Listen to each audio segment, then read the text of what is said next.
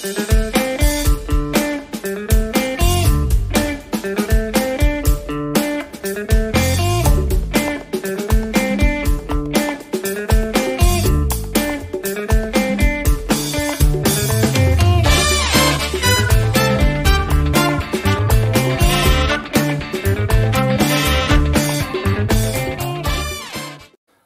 everybody, another visit today. The date is, what day are we on, Mark? Because my watch is not working right. I don't know, let's have a look. I think it's 10th. The 10th of October. 10th of October. Not very far for me to travel today, which makes a nice change. Just come over the A1 from where I live, over to Adwick Lee Street in Doncaster to meet, I would say he's become a friend of mine, a good friend.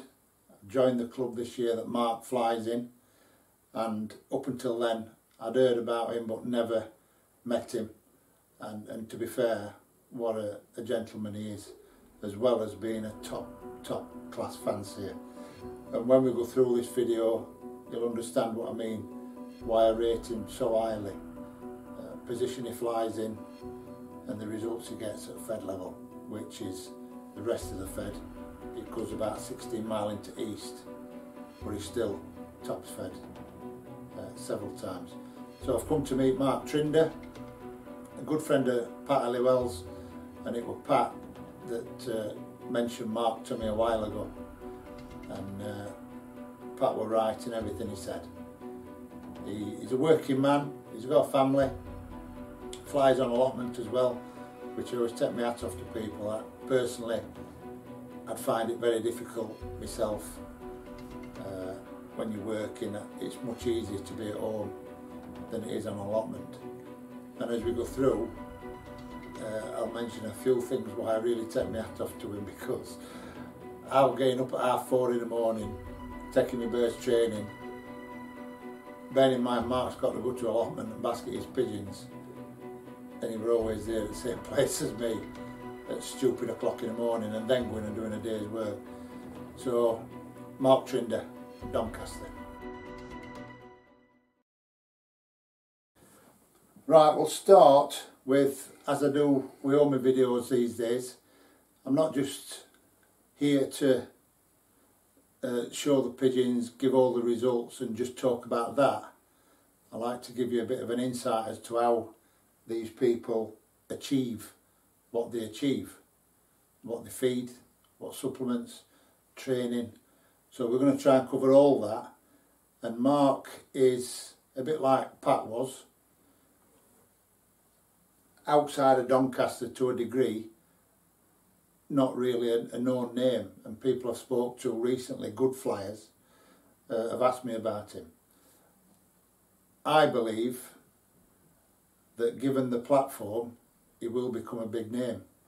His results and the class of pigeon he's got is absolute quality. So we'll start giving you an idea from now, which is 10th of October. Molting's underway, what he does through molting, what he uses, and then we're moving to breeding. So when you see the pigeons and the results and the quality, you'll have an understanding as to how he achieves what he achieves, which is the reason we're here today. So, Mark, thanks for having me, buddy. You're more than welcome, Chris. Thank you for making us a nice coffee. Made me very welcome, as always. You fly in Woodlands HS. Yeah. Northern Classic. Yeah. And Woodlands is in the Doncaster Fed. Donny Federation, yeah. Yeah. What we in? 10th of October. So we'll start with molting. We'll go on about results shortly. But they're the organisations that Mark flies in. Oh, you remember at Midland National as well? Yeah, I have. I've not flown in it for probably the last 2 or 3 years. Like I say, when we had COVID and everything, just where we could basket and so on, it was more Sheffield area. So I've not competed in it. Logistics. I think last year I competed in it. I might have been 2018, maybe. I think maybe that was last time. Predominantly sprint. Yeah. Yeah. And outstanding at it as well. So what's from now, Mark, obviously another successful season, Yeah. without a shadow of a doubt, and I've witnessed it because I'm in the same club, and I very rarely get a look in. I'll be openly honest with that. From now then, your last race with Young Birds, what's your routine, if you have a routine as such, just for malting? Yeah, to be honest with you, it starts off extremely simple, and I'm sure a lot of lads do exactly the same. So every bit of corn I've got left, all goes in, literally. Everything just goes in and so on. And then I finish that off, and everything has so everything I've added in any kind of pots goes into one big one, mix it all together, feed them, and once that's gone, then I go on to beans. Yeah, beans. And I've done this for quite a few years, and the first time I ever did it, pigeons, they do the pick around and they don't want to eat them. But what I find is it's always helped me with pigeons not putting weight on. So I find they only eat enough. They don't necessarily make it, and because I work, don't gorge on them, do they? They don't. And up until 2 years ago, when I changed my career, I was always struggling for time at that point. So I found beans were great because I could literally just feed them all up in the morning, and then I'd go back next morning and I'd feed them all up again. And it weren't as if I were feeding a mix where they would just literally just pig out on all that mix and so on. And I found that when you then going through a molt, because it's got protein going through it, you get new feathers coming on, the better feathered, and I just found the condition of the pigeons seemed to feel better with that. I don't particularly have a routine as such, because I'm always pleased season's over. When it's over, work hard during the season, so this is like the playtime. Family and I go on holiday in autumn time and so on. So it's literally more around, I just put tools down, September's finished, young bird season's finished, I separate my cocks and hens, and my race birds have usually been separated, my stock birds have already been separated, they're already in aviaries, they're already kind of molting through. My young birds, young cocks go with the my racing cocks, my young hens go with my racing hens, and then literally, like I say, in terms of a routine, they get fed in the morning, and then they get fed next morning, and it just goes on and on. On a weekend, once a day. Once a day, literally, I feed them up once a day because they're out of work and so on. And even though it's quite light at this time of year in October, I could get down on an evening. I've had enough of them. They want some time away from me away from them. I spend more time with family and so on. And so literally, it's just a case of as soon as season's finished, I just literally cut the cloth and deep that's breath. it done. Deep breath and so on.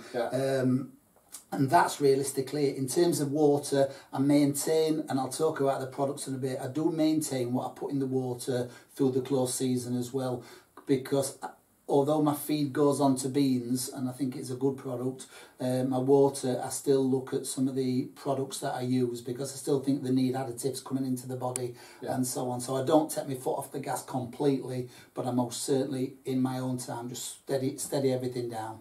Right. So that's through your malting. Yep. Products for malting.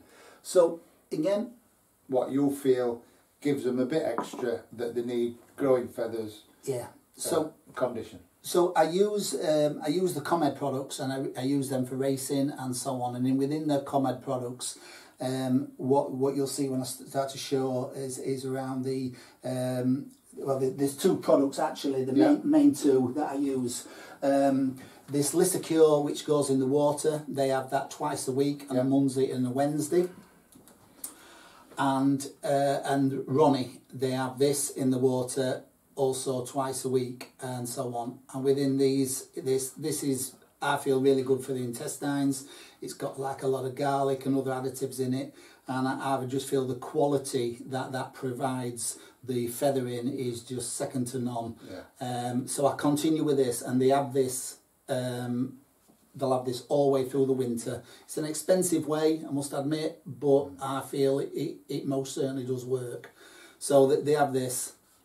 Sorry, I would just Lysacure. They do a drop called Lysacure, don't they? They do the drop as well. This keeps the respiratory clear. Yeah. Which some people don't think when they're malting is an important thing, but things like the respiratory tract, the intestines, everything's got to be spot on all year round, hasn't it? Yeah, and that's what, because I'm not exercising them, because I'm not working them, all I'm wanting to do this time of year is for them to molt out, just literally just get themselves into a good position, but you've still got to keep the insides of the bodies right. What you don't want to do, in my opinion, is wait till ready for breeding season, then suddenly, I'm not saying you would have problems, but you start to kind of think to yourself, right, well, I need to get them ready for breeding, and inside they're not healthy. I find that these products keeps them healthy, keeps them clean. Exactly. So that goes on the corn. Yeah, that one's in the water, sorry. Sorry, that one's in water. That's in the water.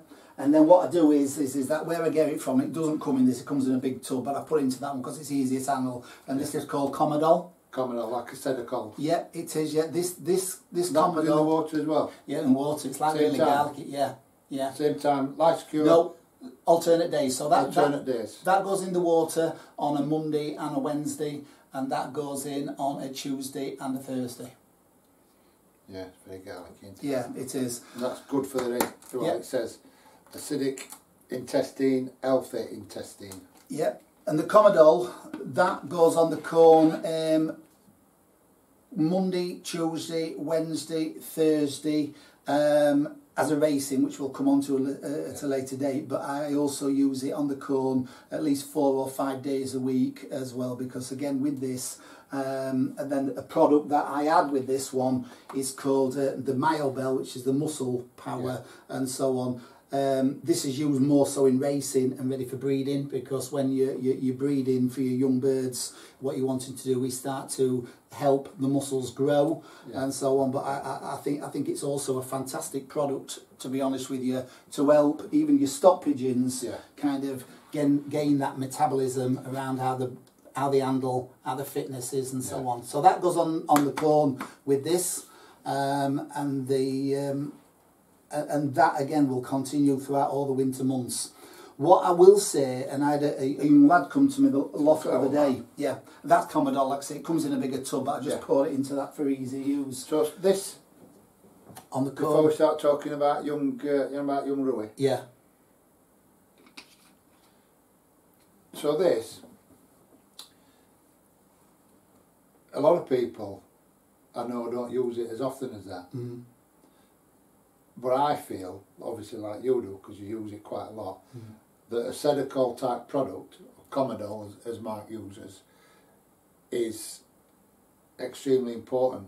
And when my youngsters, I mean I don't race old birds, but when my youngsters have finished racing, I'll put them on a Sedacol product for like 3 weeks solid. And when they start dropping to bits, then I get them 3 times a week, similar to you.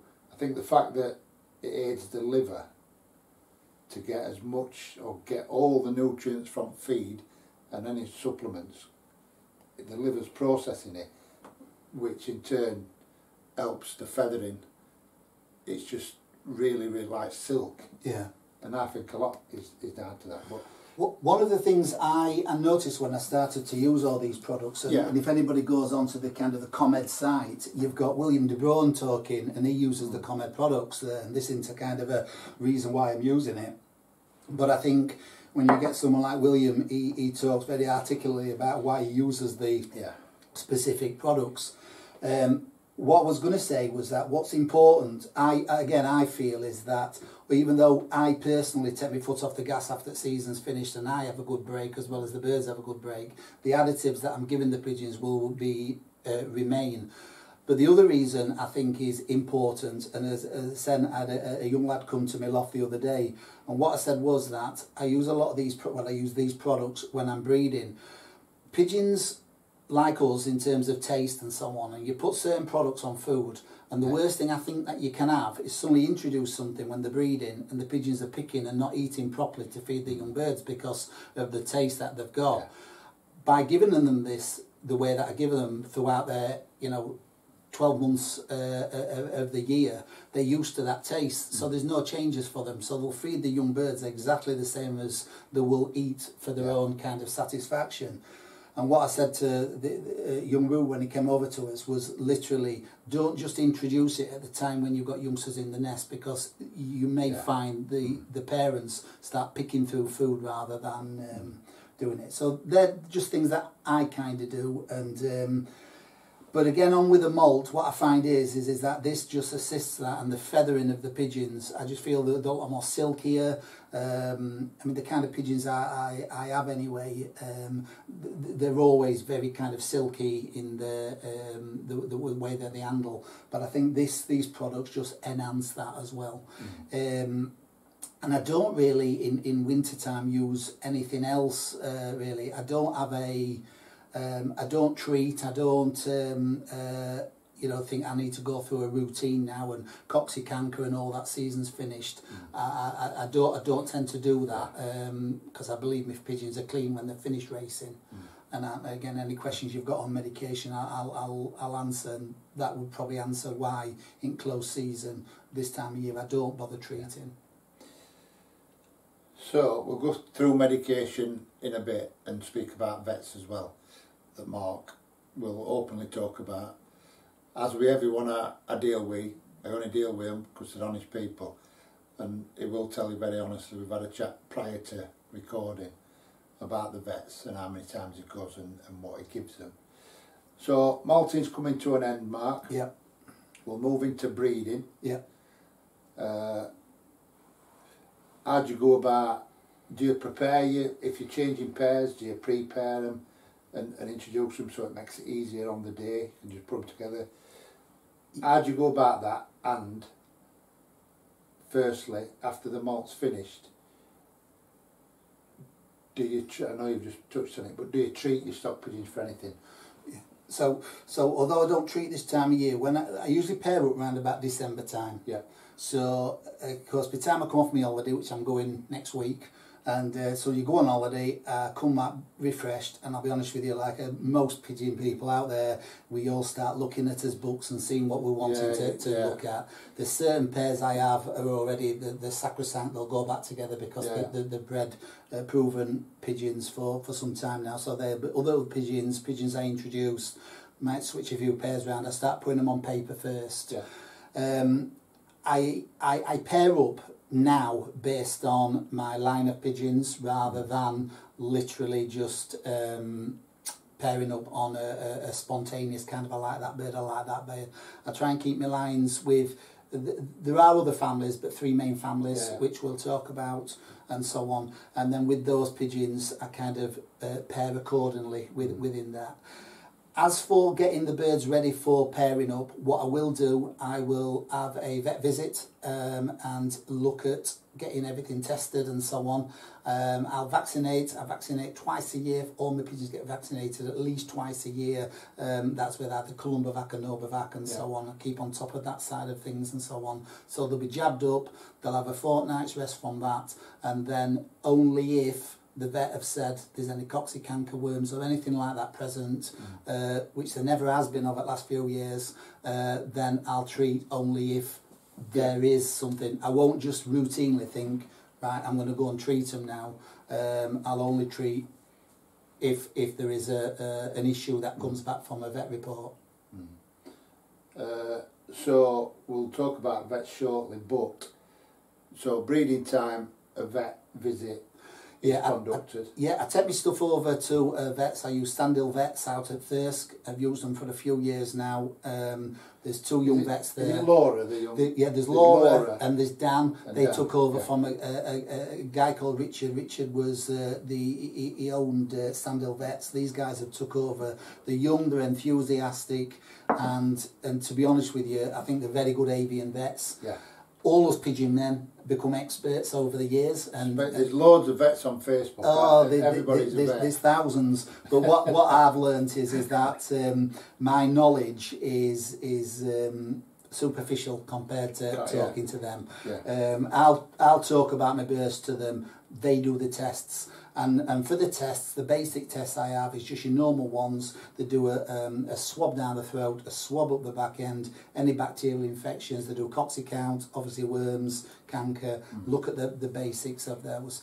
But I don't give any broad spectrum antibiotic in terms of if there is anything. I hear often people say, I'll give them a broad spectrum to see if there's anything to clear it all up. I don't do that. I literally, if I think if you think there's something wrong with your birds, I'll go and check that out to see if there is. Not necessarily just give something out there hoping that I've hit the nail on the head. I don't do that at all. But so prior to breeding, I've wrote all my parents down and so on. I've vaccinated because I do believe I got bit, oh God, about 15, 20 years ago when I got a disease in Loft which I thought were paratyphoid and so paramyxo, sorry, not paratyphoid.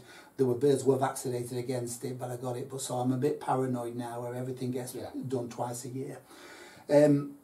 So once that's done, droppings, pigeons to the vets. If everything's good, then we're all ready to go. You asked in terms of what I do around the pairings and so on. So I don't prepare. I have everything written down how I want to do it, and to the day I'll take either a couple of days off work, or to be on a weekend on a nice day, let's say in December. I will then put the ends behind the fronts, let the cocks literally see the ends and so on. They won't touch each other, and I'll probably do that at the end of that day, take the ends out, put them back into their section so they can feed and so on. Next day, put the ends back into that. Probably after day 3, I'll start letting one pair out at a time, or let one pair into each other. The pairs that have been together for years now and so on, that's fine, that's different. They know each other and we know whether or not. But if I've got a young cock or introduced a new stock bird in, I don't know how he's going to respond to N. I don't want him battering her, and also vice versa. I don't want her battering him. In some cases that does happen. And so over probably 3 days, drip feed them, coming in, coming out. I have tiers, I have boxes, the Petron boxes I have in my stock loft. So I have a tier of 4 across the top, 4 and so on. So what I'll do is I'll stagger them, maybe box 1 out, maybe box 5 out, and so on. So they're at different locations. So you're not letting to. The reason we talk, I know this might be like teaching most fanciers to suck eggs, but there is some fanciers, what have raced pigeons years, still don't do what most of us see as a bit of common sense. So you don't let box 1, box 2 out, you let box 1 and maybe box 6 down, down here. One of the reasons, Chris, I find is that when things become a little bit chaotic in a shed, I think then when the cock's driving the end, obviously within probably a 2 or 3 day window, you've got first egg to last egg. Well, I experienced that anyway. What you don't want, if cocks have been boisterous in other boxes, going in and breaking your eggs. And then suddenly your breeding starts to be, you start being 20 some days behind each other and so on, and therefore your young birds are staggered. You've got your first round there, but then you've got some coming off and others have then gone down on another round. And it starts to get a bit, particularly when you're having a young family and working, what you don't want to be doing is having bringing a squeaker into your team at different stages. So I find this way prevents a lot of that from happening. It doesn't stop it, but it does prevent it a little bit. No, I agree. I think people who are getting eggs smashed, and you do hear it every year. I've had 6 eggs smashed, and I've had 10 eggs what are clear. Clear eggs, I think, is down to the pigeons. What you said, they look great on outside. They've had them all. They look fantastic, but they're not right inside. Which is why I touched on products that Mark gives them and what he does prior to pairing. Because to get clear eggs, and a lot of them, there's something not right with pigeon. So by getting them products, getting them checked with a vet, keeps them right, and I think that's why very few, a lot of top fanciers have very few clear eggs, and that's the reason why. They don't just give them plain corn and water, they still looked after. Maybe not spending a lot of time, but they still looked after with products. So that's molting and breeding. The next one is the all important racing. Right, we're on to racing. Mark races cocks and hens. We'll speak about young birds later, but cocks and hens, both of them getting amongst prizes as I've witnessed this year. So we'll speak about when your young birds that obviously in race loft, when your young birds are almost ready to be weaned off, Yeah. do you just leave a young bird with cock, or do you part them off with hens, let hens rear them? How do you go about weaning them off? And when you've weaned your young birds, what do you do? Do you give them, a lot of people give them quarter of flagell, or when do you jab them, everything. What do you do when you wean your young birds? Right. So I'll start back to front. So in terms of jabbing, I jab my birds in nest around about 10 to 12 days. This was something I learnt off Macalonis, was that they used to, when the pigeon didn't have a lot of feathers, they just found it easier, go to the nest, paratyphoid, paramyxo, and therefore they were vaccinated at that age. So I've kind of inherited what they do. Both vaccines? Both vaccines. Well, a lot of them now, vaccines are kind of, they are together. So I use the Vet Schroeder one. I always use Columbavac or Novavac, because then you're kind of, that's what we're supposed to use in this country. They're the ones that we're supposed to. So I always make sure that that's one of them. But I do vaccinate in terms of using other products. But I'll vaccinate them initially with the Columbavac or Novavac, and probably an herpes one at around about 10 to 12 days. They'll have that in the nest. Is that the PHA? Yeah. So they get another dose of paramyxo, herpes and a dino. Yeah. Now, a vet did say to me there was no need for me to do it at that age, because they carry the parents' immunities within them. There's no need. That's maybe the case, but I've always done it, so I'm going to continue to do it, and so on. So I never break away from that. So I vaccinate my birds while they're still in the nest and so on. When they get to round about, 20, 21 days, I leave them quite late, 20, 21 days, I will, again, usually from the first to the last egg in my race teams, 3 days possibly. So whatever date the youngest one is, I wean them all together with the hens. So the hens and the young birds go into the hens racing section. The young birds go on the floor, on shavings or straw or both, and the hens go in there, and the hens will finish the young birds off. All of them. The cocks then are on widowhood. So at that point, the cocks. So the young birds are in there with the mums. That's what's happening. And then what I'll do is, in terms of an age of a young bird, I'm more interested in making sure that they're covered under fully covered under there. They've got the protection, and I'll also look at the weather as well. If it's absolutely freezing cold and it's bitter and ices on water, I'll leave them for a few days. There's no rush for me. I'm not in a rush to try and get the hens into the sky or anything. Let them finish off. I have, though, made a few mistakes over the years. Sometimes I've left them too long together, and a few hens have started pairing up, because on the floor... You find a few eggs amongst babies. It's nice and comfortable. It's a bit like, straw, shavings, they start mousing down and so on. And so it is a bit of a fine line, but once I realise it's a nice day, I'm going to be weaning young birds. They all go over together again on shavings. The hens are then completely cleaned out, and they're also then at that point on widowhood. I don't second pair. Some people have their round and then reintroduce them and pair them back up. I don't do that at all. I kind of work it out. It's like a 91-day cycle from first race to when I pair them up. So they'll literally just have one round and then they go on to widowhood. Yeah. So we'll speak about hens in a bit. Yep. So babies are away. Yep. With the race hens, they finish them off and finish them off really well. Anyone who's done it, they do finish them off really well. And cocks. So your cocks are on widowhood from that day. Yeah. What's your programme now as regards exercise and treatments and vets? Yes. So this is probably where I may differ from a lot of people in terms of, so at that point when I've weaned them off, so I'll pair up my stock birds in December. My race birds is usually round about Blackpool weekend 19, something like that, when we come back from Blackpool, and I pair race birds up and so on. So my birds don't go out over winter.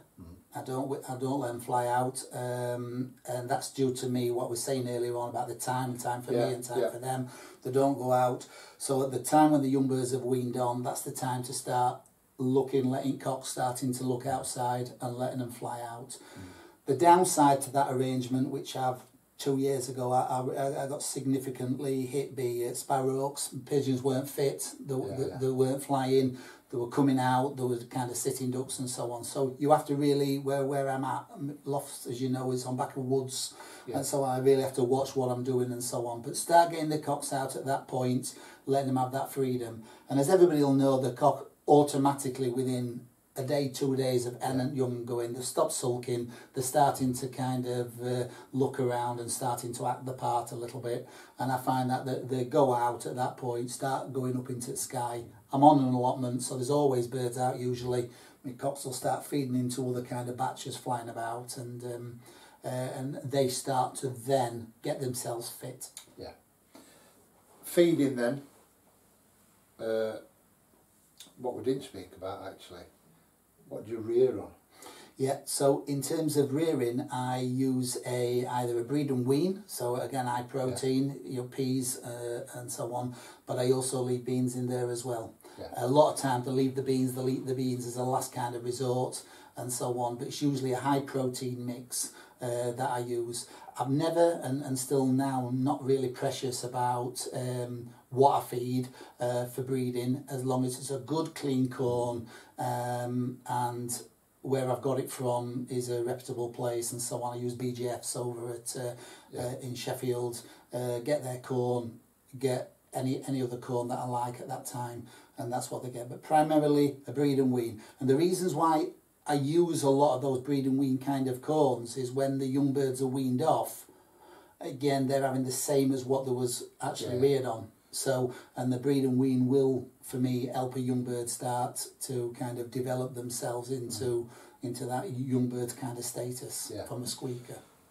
Beans, when you're rearing, is that because as a working man, you haven't always got the time to be there and be feeding them? Yeah, I mean, again, I do think beans is a product that is underrated. Some people say it needs to go onto bread and so on, but I've used beans for, I don't know, a long time since, oh God, I don't like to think how long I've used beans. I just think it is a good product, as long as the beans are clean and healthy, not just some horse beans or beans with lots of weasel holes in it and so on. Just nice clean beans and that. But once, earlier on I talked about in the winter time birds are molting through on beans, what I find is once they start getting a breed and wean, or even maybe a little bit of a breeding mix in there, they'll start leaving the beans and so on. But when they're hungry, they will eat them. And the only reason I ask that is, like when I'm breeding, because of work, I'll give them a good mixture in the morning. What I'll have products on, which we've already mentioned, and then I'll give them a mixture, a breeding mixture at night in the pots. If I'm on afters, I have to put it in at dinner time and leave them. But I generally use a hopper with beans in. What they can use, which they will if they haven't got any other. And while I'm at work, if I'm on afters, they're fed in the morning, fed at dinner time, but they've always got beans to feed youngsters. It just helps me. And that's... well, it's quite similar really. Like I said, there's obviously when you're rearing birds, you've got to have food in front of them all the time. You know, a pigeon will know when its young bird needs to be fed. We need to just make sure that they've got the right stuff there with a balance. Now, the products that I use offers a wide range of nutrients for the birds anyway. So it isn't just that they're just being reared on beans or breed and wean or even a mix and whatever. They've got the nutrients of the products that I give them as well. So so it's not just relying on the natural source of protein coming from the corn. It's literally a balance out there. And so I feed first thing in the morning because I go to work and so on. And as we start to get the lighter days coming into March and so on, you know, I more than likely probably will call after work and just make sure everything's okay and top everything all up. I mean, whereas yourself, your hours are restricted. 2 years ago, I changed my career, went self-employed to allow me more time with my birds. I had that luxury to do that. So I will finish work around about 3 o'clock time and just check them over. It's still light enough But so they've got food in front of them all the time. Right. We've gone off tangent a bit there because we didn't speak about the feed when rearing, when breeding in that section. So cocks start going out, getting themselves fit. Yeah. Let's take it from there. Yeah. Do you strip them? No, after young birds are away, do you strip them down a bit? They have 100% depurative. Yeah. They have a depurative, and they'll stay on that depurative until about 3 or 4 days before first race. Right. Yeah. So when they're getting themselves fit, yeah, what products do you move on to, and at what time do you do that, and when does your vet come? Yeah. So in terms of the depurative, as soon as I've weaned those young birds and the hens out, so we've got rid of then the breeding wean, the beans, that's all gone with the hens, that's gone. Yeah. The pots are all cleaned out. I feed all my cocks on the floor. I don't feed them individual pots in the nest boxes. Put the tray out, they go under depurative that single second. As they move out, that's when we change everything all over. They go on that, and like I say, they'll stay on that right up to ready for the first race. So the products that's on there, it's the same as what I was doing before. They have the ComEd products on there, so the taste and everything's in there. All we've done is change from having the different texture of a bean or a pea onto the barley, the white dairy, wheat, and so on as that would do. So that's what they would have, and so the product side of things will remain to be the same 12 months in, 12 months out of the year, but the corn will start to change at that point. Yeah. So within a couple of weeks of going out, they'll start really working. Yeah. As they do. They've got to have a sulk in. Yeah. They're getting themselves fit. They're enjoying their exercise. Yeah. At what part will you, or at what time will you get the baskets out? So I'm not a big trainer. I don't know if that's a good thing or a bad thing. I'm not a big trainer, not for any other reason. Or you know, I can make time and so on. I like to get the pigeon naturally fit around the shed. That's the most important thing for me. Do you believe they have to be fit before you even start with baskets? Preferably, I do believe that. And I'll tell you why. I think, I'm not saying I know this for a fact, but I know a lot of colleagues in our pigeon world will talk to me about having wing lock and so on. My belief on that is sometimes with wing lock, it's based upon that pigeon has overexerted itself and its muscles and so on. I played football as a young lad and played into adulthood and played at a good level, and I know pre-season training were massively important on stretching, keeping muscles lubricant. So by a pigeon flying naturally, it naturally builds its muscles up, it naturally gets itself fit. It's not just going in at 100 miles an hour. That's right. When you take a bird training, it's learned from a young bird, and which it'll never lose that. It goes out of a basket and it goes home, and sometimes it overexerts itself and so on. So as much as I physically can is get the pigeons as fit as I think that they need to be before I start looking at a basket. Yeah. So that's how I would do that. And roughly, I know it's only rough, it can't be set in stone. How many weeks prior to the first race will you give them the first toss, and how far will it be? I know what your regular spot is. Yeah. Do you go straight to that? No, not at all. To be honest with you, I'm a bit of a coward really. So what I do is, an old friend of mine has passed away now, but he said to me, when you're teaching your birds widowwood, you can do one or two things. Yeah. You can take them for 5-10 miles, whatever, and do 1 chuck or 2 chucks a day if you're working. Or if you take them a lot shorter, you can get 3 and 4 chucks in. So I've always adopted that. So what I tend to do with my widowed pigeons, the first ever chuck is usually between 1/2 and 1 mile. And they're coming back to the partner. Right. And vice versa. So that would be next question. So I have to teach them widowhood. Sometimes, for anybody out there who's got a season team, so maybe 3 2-year-olds, yearlings, and so on, I do believe sometimes the yearlings will pick up what the 2-year-olds and what they'll teach them. For anybody maybe just flying yearlings and so on, I think it's massively important that we teach them what they want to do. They need to understand widowhood. They need to understand what is the benefit of the motivation. So what I tend to do is that I have 3 sections, 40 cocks, 40, 45 hens, something like that, And what I tend to do is I will take the cocks half a mile of a mile and let them come back. And usually when they come back, they don't know ends in there, so they mess about, they're flying all over. Right. So I'll leave them until the last one goes into the shed, then I take the ends. Yeah. And I do this on a nice day, and I'll usually get 3 or 4 chucks in. Takes me a bit of time, and 9 times out of 10, by the time I've done that last chuck, they've gone like that, straight home, straight in. They ain't clapping round. No, not clapping at all. I put my ETS on to kind of prove to myself where they're at, and literally by the time they've done the 4th chuck, they've realised my partner's there. Another thing what I will do as well is sometimes on the last chuck put the cocks and ends up together, so they're all coming home together. So I'm not afraid of doing that and so on. Now once I've got them knowing what widow's like, I then can take them a little bit further. Yeah. And when I take them a little bit further, all my race birds have been trained and educated as young birds, which they never lose that kind of knowledge that they've got from then. So I would take them probably, first took about 12 miles. We have a place called Blythe, and roundabout, I'll take them there. I think it's 12 miles for me, that. I'll have a couple there, and then I'll have a few over at Clumber Park, which is, I think it's about 19 to 20 miles from there.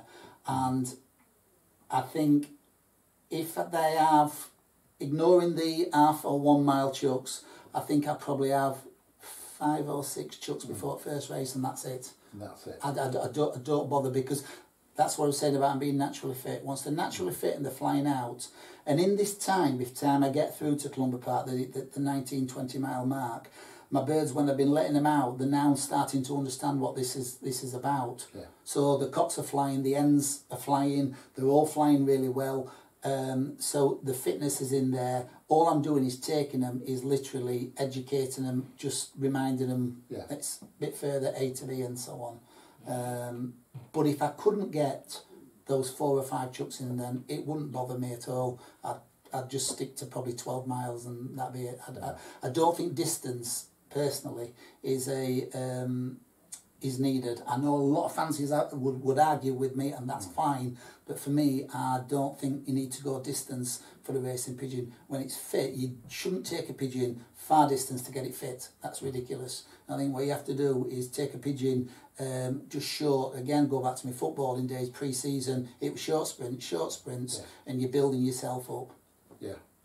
So that, for me, I think, and obviously we're on the same wavelength, training's not to get a pigeon fit, it's to learn it how to get home as fast as it can. Yeah. To get fit right and off. Yeah. The other thing I'll say, Chris, as well, was that the federation we're in,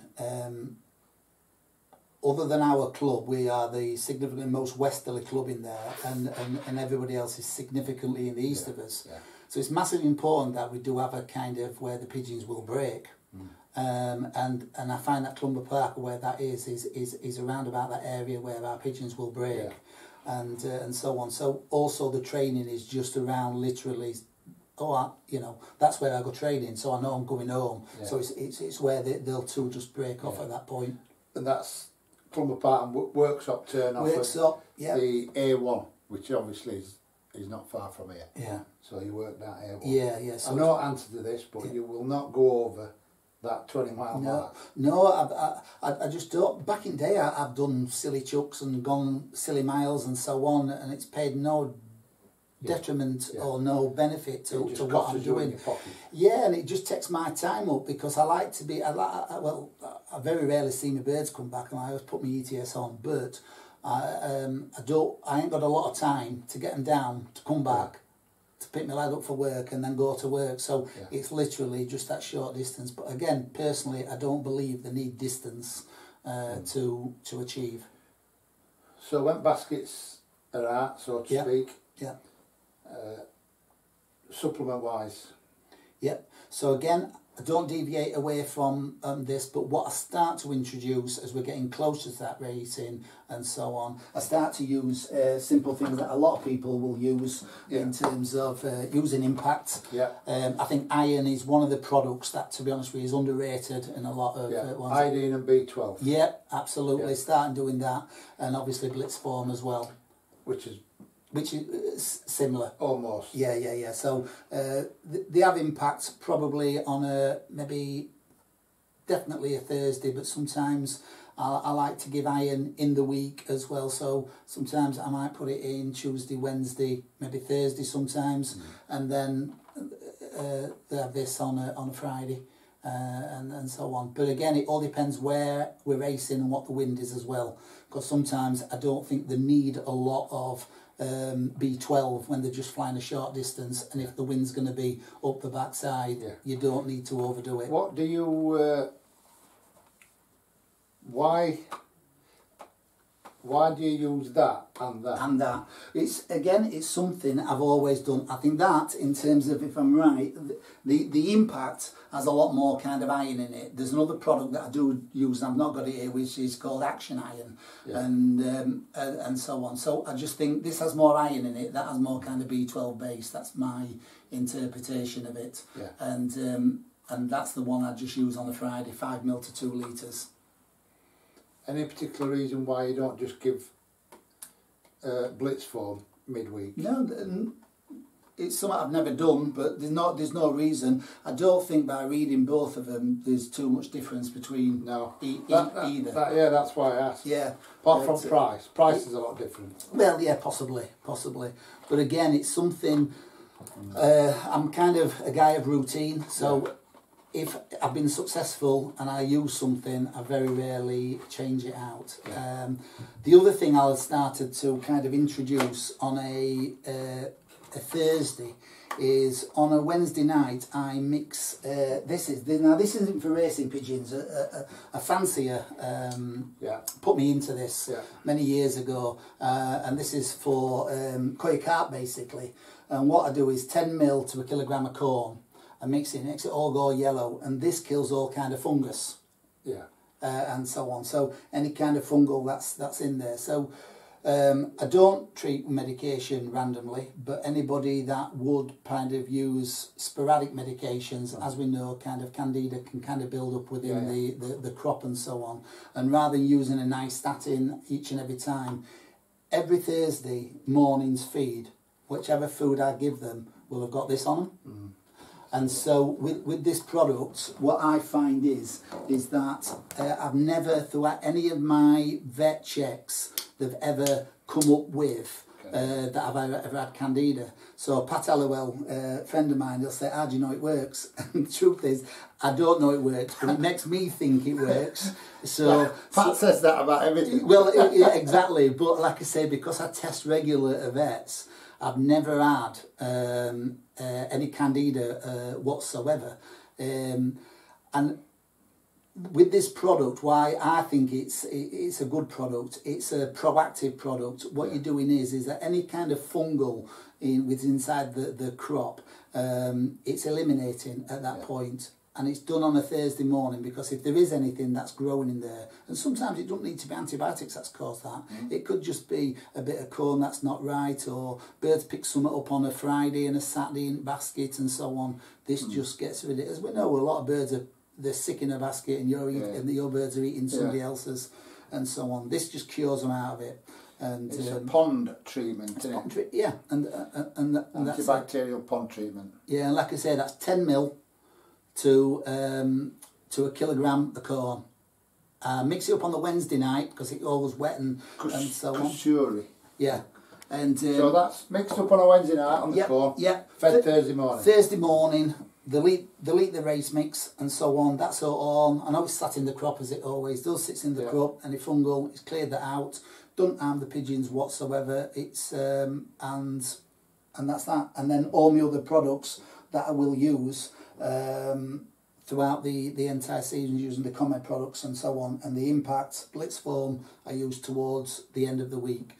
But as I was saying, sometimes if we've got a really fast race ahead of us, the weather says, look, it's going to be a strong southwest wind, we're not flying very far, they're going to be doing, you know, 1800 yards a minute, you know, for me, I don't need to give them B12, I don't need to give them that kind of stuff at all, so just looking at the weather and using that accordingly. Take me to when the vet, when do you get your vet visit in before racing then? Yeah, so round about, I book in 3 weeks before first race. Yeah. And I take a few birds over, maybe sometimes 4, but usually just 2 or 3 pigeons. I take them over, randomly selected, take them over, take the droppings over there, and again they do the swaps. Back end, down the throat, droppings analysis, and so on, and they're looking to see if there is anything there. The reason's 3 weeks, it gives a recovery time. So I might think the birds look absolutely fabulous and everything's great. They might turn around, they've got a high or low bacterial infection, you need to kind of treat them. So I'll take them that point 3 weeks before, usually it's a 5-day process there. They have that 5-day treatment, then you've got a week recovery and you're back onto it there. Yeah. So for me, the 3 weeks is sacrosanct, just for them to tell me how we are with everything. Yeah. So we spoke about what you give them at middle end of the week on a Saturday return. Yeah, so on a Saturday, I keep things as straightforward as I can, so they'll come home and they'll have a depurative waiting for them with the Commodore oil and with Bayer's Recovery, which is protein. Yeah. So they have this bit on the cone, and I think it smells lovely, mate, to be honest with you, but it's not like a brewer's yeast, but it's quite nice. And so they have that on the cone and that recovery, and so they'll have that on a Saturday, return from the race, they'll have it on a Sunday, and dependent on if the race has been a bit tricky, they might have that Monday as well, and so on. So again, practice protein, so just literally recharging the birds, what they've lost and they've put into the race, you're bringing that in. My thoughts are, rather than change the corn, they've got a different texture corn, and using beans or peas or any other kind of products that's high protein, I'll leave the same corn but put additives on that. Yeah. So they've got the same corn, they know the depurative, no problem whatsoever, but they've got the products. They've got the protein on, rather than using generally bigger grains. Using smaller grains, that's with protein on. Yeah, and it digests quicker as well. Absolutely. So this is kind of my thought process around it all. Sometimes I might use something with high energy as well, an high energy oil maybe, because sometimes people think energy is pre-fort race, whereas I often use energy after a race and so on, lifting them up and so on. Yeah. So using an energy oil, Bayers do a nice one, and again put oil on the cone and put that recovery on there, and I find that turns them round. I think it's massively important that your next week's race starts the second them birds come home. Yeah. So we all like to kind of celebrate or even on a bad race we might kind of look over why it's not worked, but we've got to start preparing them birds, because a week's not a lot of time before that next race. Yeah. Feed wise, so depurative, you've mentioned beginning of the week with additives on in your protein. Yeah. What do we move on to? Move on to, again, dependent on the weather. I'm massive on looking at weather. I know in this country we don't always get it right, and I don't always get it right, but I try and look at what kind of race it's going to be at the weekend and how far I'm flying. So if you like, your prevailing wind's a southwest wind. Let's say we've got a very low, it's going to be a 1500 day.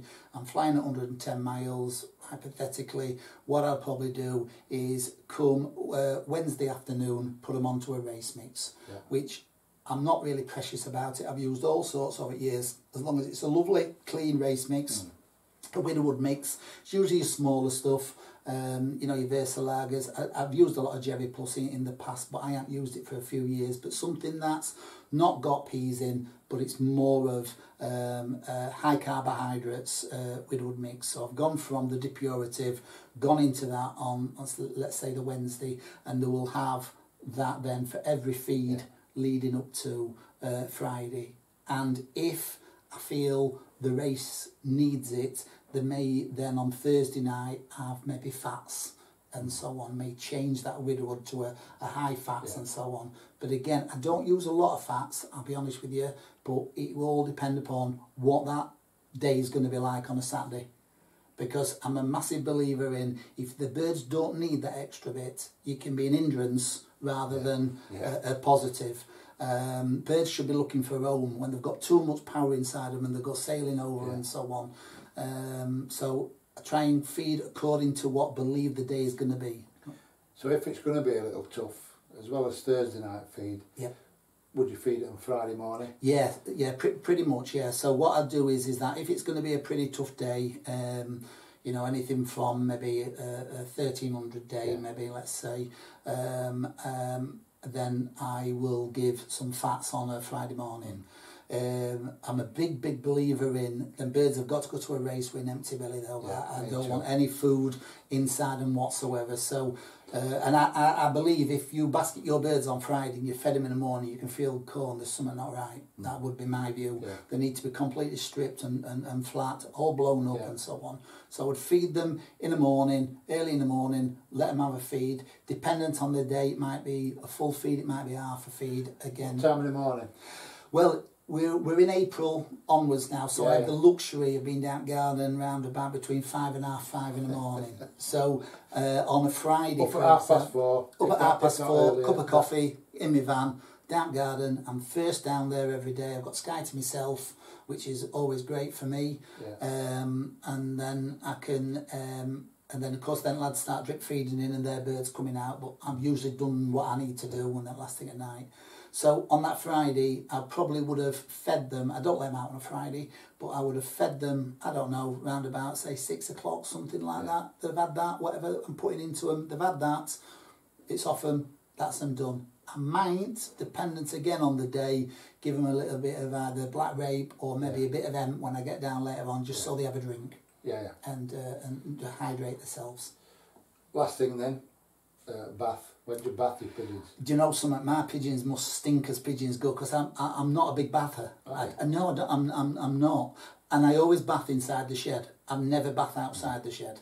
And the reasons for that is I don't like my pigeons to be sat around in garden, on grass, on decking. One, you've got your hawks. That's one thing, they're easy target. But for me, I don't let my birds pick around, because everything that lays eggs on the floor, and slugs, snails. I'm on an allotment, there's rats, there's vermin, there's everything all over. So when I do bathe, bath time goes in the shed, and I use a product called Borax.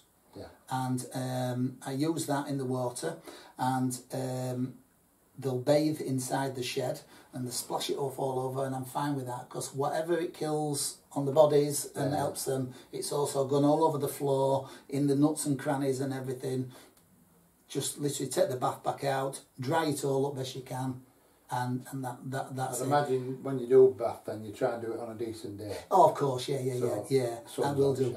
So I would have said, how many times do I bathe? It's hard. I do. My answer is I have no routine on bathing at all. That surprises me with you. Is it? Yeah. So not at all. I think I would say, without holding me to it, I bet you, if you have 3 baths in race time, that's about it. That surprises me with him, because with everything else, he's like, gotta be. Chris, I've never ever been somebody who thinks that bathing is needed for pigeons. I know back in the day, I was 6 years old when my dad introduced me to pigeons, and those kind of days, routines was, you know, you'd have your race on a Saturday, Sunday, bath would be out on garden, all birds, it's time to relax and chill out and all them things. No, I've never seen a benefit of it, and my results, I don't think I've ever thought, oh, if I bathe them, it's going to be all right. I fully understand, because Mark's not got aviaries on his old bird racing loft, so they'd have to be bathed outside, which for me this day and age would be a no-no anyway. Which is why you do it in the loft.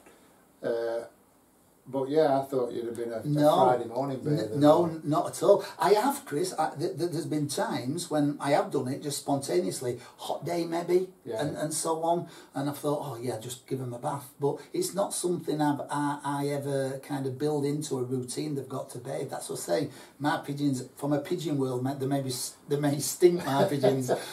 Maybe that's why maybe sometimes they get head. I don't know, that nobody wants to race alongside them, I don't know. But no, I've never been a big advocate to kind of bathe them. And again, things you learn over years. There's some good lads who are no longer with us, and the timeliness of bathing, I think, is also important if you are going to be an eye bather, because, like I say, I use borax in terms of the water, kills any kind of thing that may be living lice and so on. I don't have lice on my pigeons or anything, but what I would say is that it's massively important that you don't take all the natural oils out of your pigeon when it's coming up to a race. That's another thing. It's something, again, if it's true or not, I don't know. It's something that I learnt off a few guys. So if you were going to bathe, it'd be but if I were doing Sunday or whatever. Yeah, possibly. But if I were doing it, you know, I said that when it's been a hot day, I'd sometimes give them a bath on the Friday. It's just been water. With no else in it. No else in it, just water and so on, and you know, no products to kind of make them all silky and so on. All my products make them do that anyway. So no, I don't necessarily do that, but I do, just like I keep saying, do it when it's inside the shed, not outside the shed. And that includes young birds as well? Young birds as well, yeah, young birds. In fact, I know with my young birds this year, I put a bath in, first time they'd had a bath, or first time I'd offered them a bath. I went back in afternoon, because I left them, because there's an avian young birds. I left them back in, and then not one of them had touched water. Honestly, not one of them had been in. I'm thinking, you see, they don't want to do it. So it's counterproductive sometimes, I think. Once you get them going into that, then of course they will, but that happened.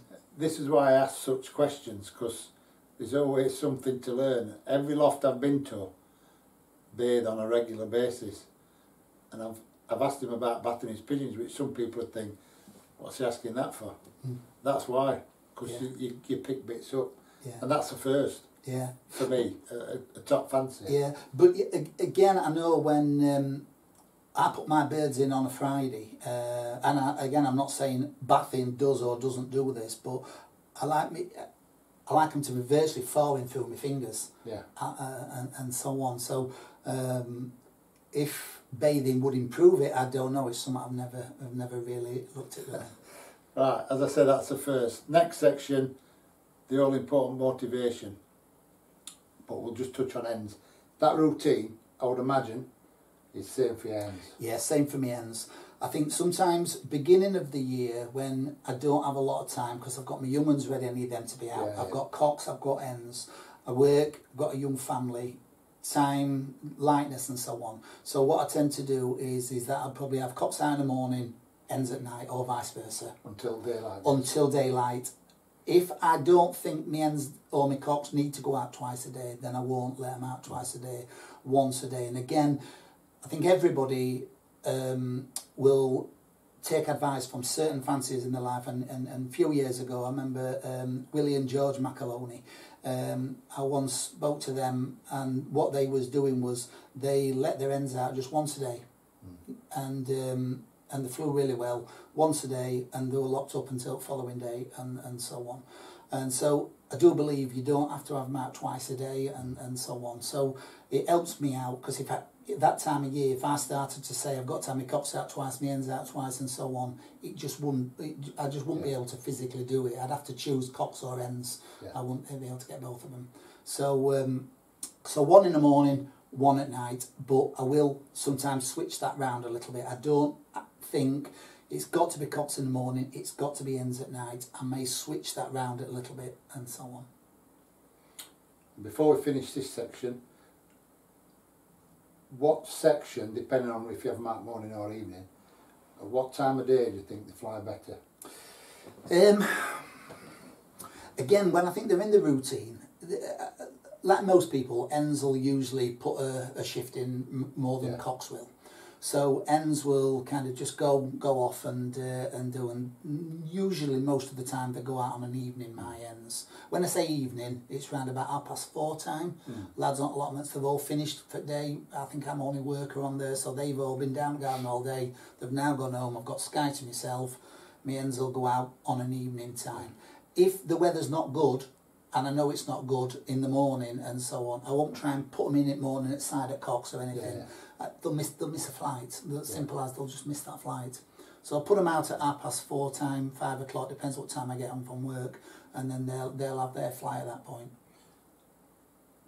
So does that mean your cocks get, not priority, but your cocks are a little bit main focus than your hens? You're happy with hens missing a flight?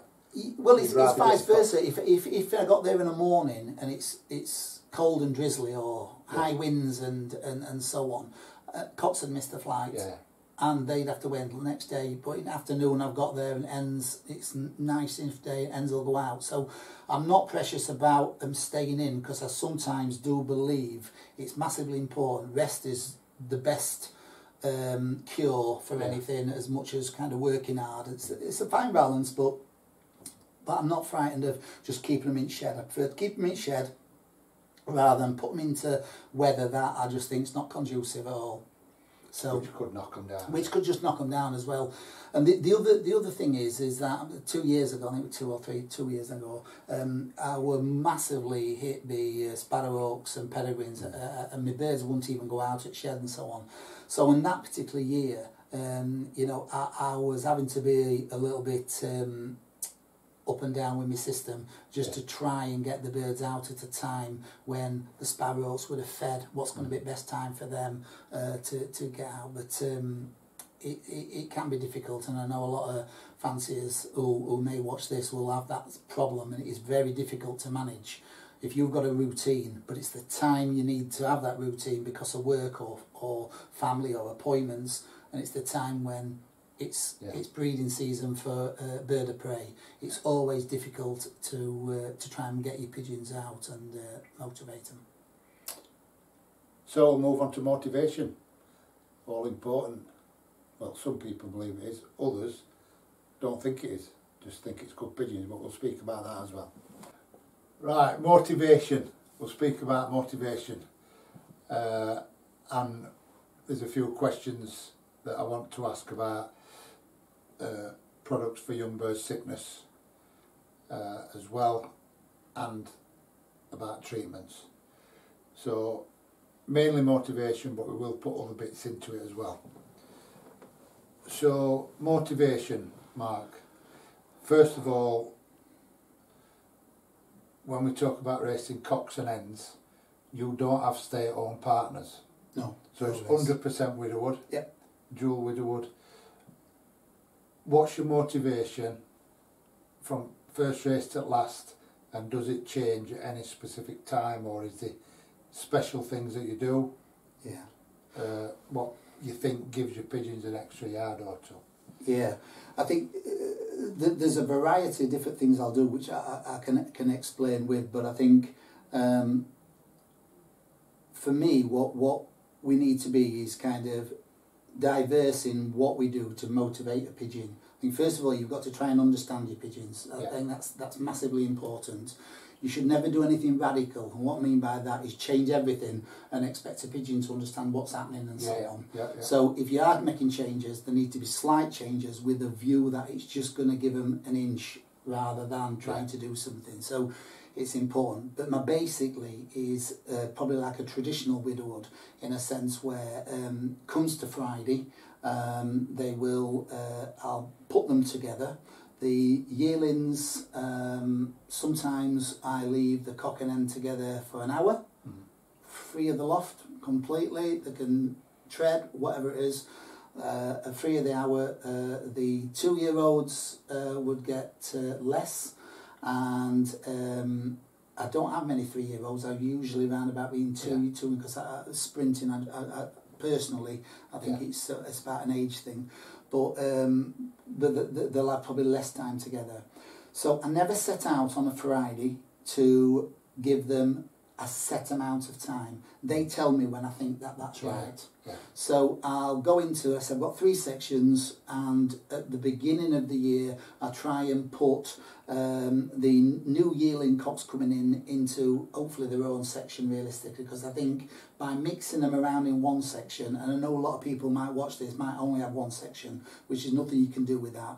But what I tend to do is that I will bring the ends to the cocks on majority of the time. Yeah. The cocks will have had the bowls, let them play around in the bowls a little bit, let the ends in. If I let the ends in and I'm only giving them a set amount of time, it could be anything from 5 minutes upwards. It all depends. I like to watch the reaction. If a cock is driving his hen like mad inside the box, personally on my pigeons, I don't necessarily look for them on a Friday. I like to see that everything's nice and calm, they've both gone down into the bowl, they're both ready, and sometimes I've even seen it where he doesn't even try and tread her, the fact that they've just gone in the bowl. For me, that's a good indicator with majority of my birds on how they go down. Time-wise, I've got 3 sections, so it literally, once I've put them all together, I'll probably go and feed my young birds, go feed stock birds. Like I say, with my yearlings, I might beginning of the April, May, maybe beginning of June, they might start off with an hour, might reduce that down to half an hour, might just reduce it down even more, dependent on how they've been performing. But that would be the traditional putting the end to the cock. Where there's a caveat to that is sometimes with my motivation. So when we show people my loft, we've got 3 sections. The cocks will be in the boxes, usually on V perches, outside the box, not in the box. In the week, the hens will have their section, and they're just literally widow and hen boxes. What will happen is that if I want to switch things round, I'll put the hens in the boxes. And put the cocks in the end side. But that's something I would probably do around about June time, when you're starting to just do things a little bit different, and so on. But ultimately, on a Friday night, the hens go to the cocks, they have a period of time together, and then I will basket either cock or hen in the basket, and they will go off to the race, and that's how it be. So you put all your 3 sections. I was going to ask you, how do you let hens run in it? I take them in. If it'd be carnage if I did that. Do you basket them and get them out, put them on the boxes? To make it easy for me, each section has a colour code, so they'll have a celluloid ring with a colour code on. So what I'll do, I'll go into end section, I'll basket the ends and put them into a basket that is for their section. I then walk down my corridor, and box aviary's on the front. I'll literally put the basket where the cocks can see them, and so on. Section 1, 2 and 3, they can see where they want to go. Section 1, I'll let the hens go into the cocks, fly to the cocks, and then section 2, do the same. Section 3, I'll do again. Again, not necessarily making things sacrosanct, that sometimes if I want the yearlings maybe not to have contact with the hen, I may then hand deliver each and every one hen into the box, leaving the cock on the outside. So motivation for me is something that I could spend hours doing different things. Sometimes it works, sometimes it doesn't. Certain pigeons like certain things, and again, that's what I was saying about understanding your pigeons. But I think in terms of the basics of the hen in the bowl, the cock in the bowl, is probably what I do most times. There's other things around motivation, and it can be a board that goes from left to right across the nest boxes. Put a board up, lets the cocks walk across the boxes there. Front, so they can wind each other up. Exactly, just doing things like that. And something I don't do it a lot of. Is that something you do on Friday? Yeah, that would be on Friday. Again, if I wanted to play around with certain pigeons, it's usually at 2-year-olds I would do that, not necessarily at young birds. I think it's massively important for me anyway that we don't get the young birds to a point where they've gone over the top, and I think that's massively important, that they're not over motivated. I don't like it when I put my cocks in a basket that they're fighting each other desperately.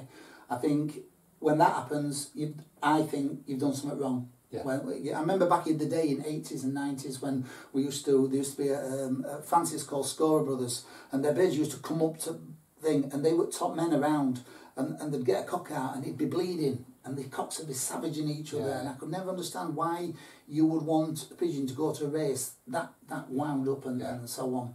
So I like them to be nice and calm, when I'm basketing cocks, I'm always in a rush to put 3 birds in a basket, because 2 birds will fight. Yeah. So so I'm quickly getting get numbers in. That's exactly to calm it down. And then so each section, I have 1, 2, 3 sections, they all go in one basket. So this like their family. So that family, a red team, blue team, orange team, they always go in the same basket. They're always in, week out. They only get mixed up with the other ones when we go to the basketing on a Friday, and they get mixed round. Does it matter? No idea, but it's what I do, and it works. Well, it has been working, yeah. So that's what you stick to. 'Cause it's in your head. That's exactly it. And again, in terms of if I feel it's going to be a really, really fast race, they don't need a lot of time together. Sometimes with the older birds, they might not even need to touch each other and so on. I'll maybe put the cock in the bowl and put the hen on the outside, or vice versa, or whatever. Yeah. I do read and I do hear about it, and I know some close friends of mine, they might sometimes play around with 2 hens and 1 cock. I don't have that time really on a Friday to start doing all them things. Will it work? I'm sure it'll work in some occasions. But I like to keep things as basic as I can, because Friday's calmness. And if you ask my wife, anybody phones me on a Friday when we get birds ready, I just completely... You can get ready for an earful. It is. For me, it's massively important that shut that shed door, I've gone in there, I'm calm, I'm getting them birds ready. They know, they already know. Yeah. You've built them up. I believe them pigeons know inside, I feel stronger, I'm all blown up, I've got this energy, I'm feeling good. They know it's Friday. Suddenly... see me coming down, I walk up, maybe turn bowl over, and here we go. They know, they're absolutely buzzing. And the noise, one of the lads in our club, he came down, which I don't, as you know, have a lot of people at my loft, and so on. And he come down, and the noise that they make, you can hear it at the gate, they're that motivated, and they're all ready. I know when I'm doing them things, then you know that your pigeons are kind of they're motivated. But that is realistically all I will do with the racing cocks and racing hens. I found when I do switch the hens round and put the hens, I obviously have to put the hens inside the box and feed them inside the box, because if not they'll pair up. Pair up in that section. So I'll do that, and I know when I won Northern Classic, that's what I've done with a pigeon I call Millie 20. What I've done with her is that the put the hens behind the box, fed them in the box and so on, and that week I believe she was that keen on that box herself. Give her the edge, and she come one first open for me. But ultimately, most times it's the cock I leave in there. Just going back to when you put the hens in section section red, blue, and yellow. If your yearlings, you try and get all your yearlings in the same section. I try, Because when you mentioned about some of them, you let them out, run at loft for an hour, you'll give them more time. Obviously, if you're doing that, if you've only got one section, it'll upset your other pigeons what are locked in.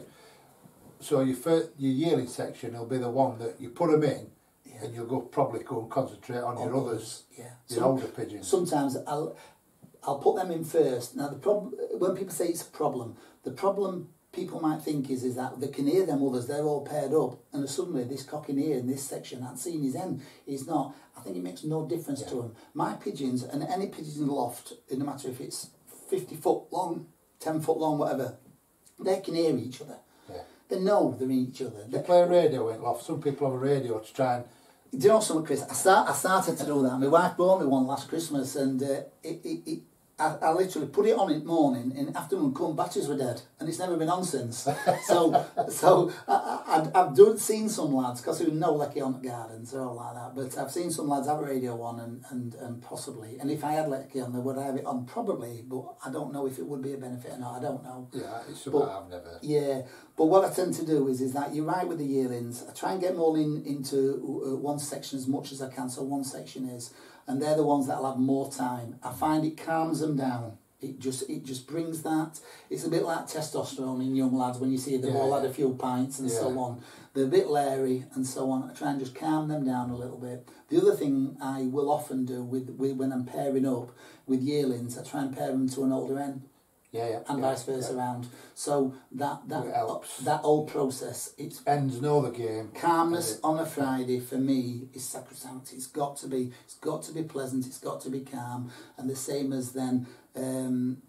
You know, I know before I changed my career, I was rushing like mad on a Friday. In fact, sometimes I went into literally not showing the partner on a Friday because I didn't have time and go in. But I find if you're rushing in there, just grabbing cock or hen and putting them in, it's like, what's happening? So just keep everything nice and calm, take your time with it all, and start. Once you've got the birds all basketed up, each section, I take them, put them straight into the back of my van, cover them over, and vice versa. Each section, keep doing it in until they're all in back at van.